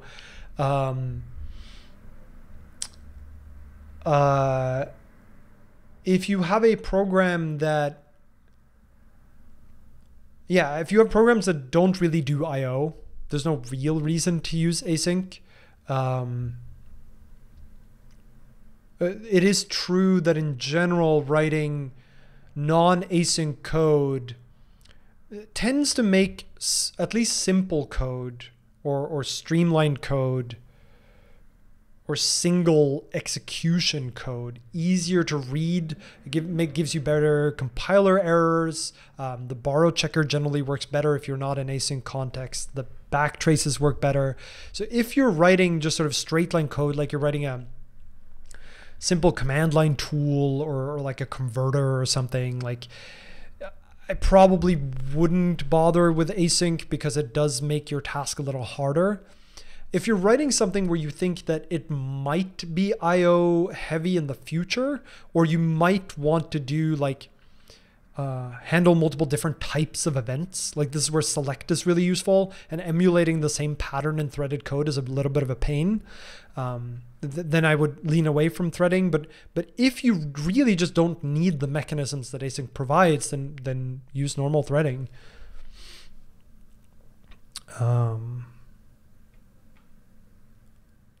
Tokyo by default doesn't bring in any runtime. And then there are feature flags for enabling I/O, for enabling, or like file I/O, enabling networking, enabling timers, enabling the single threaded runtime, enabling the multi-threaded runtime. So in general, you opt into the different features that you want. If you call Tokyo spawn and you're not on the Tokyo runtime, you get a panic.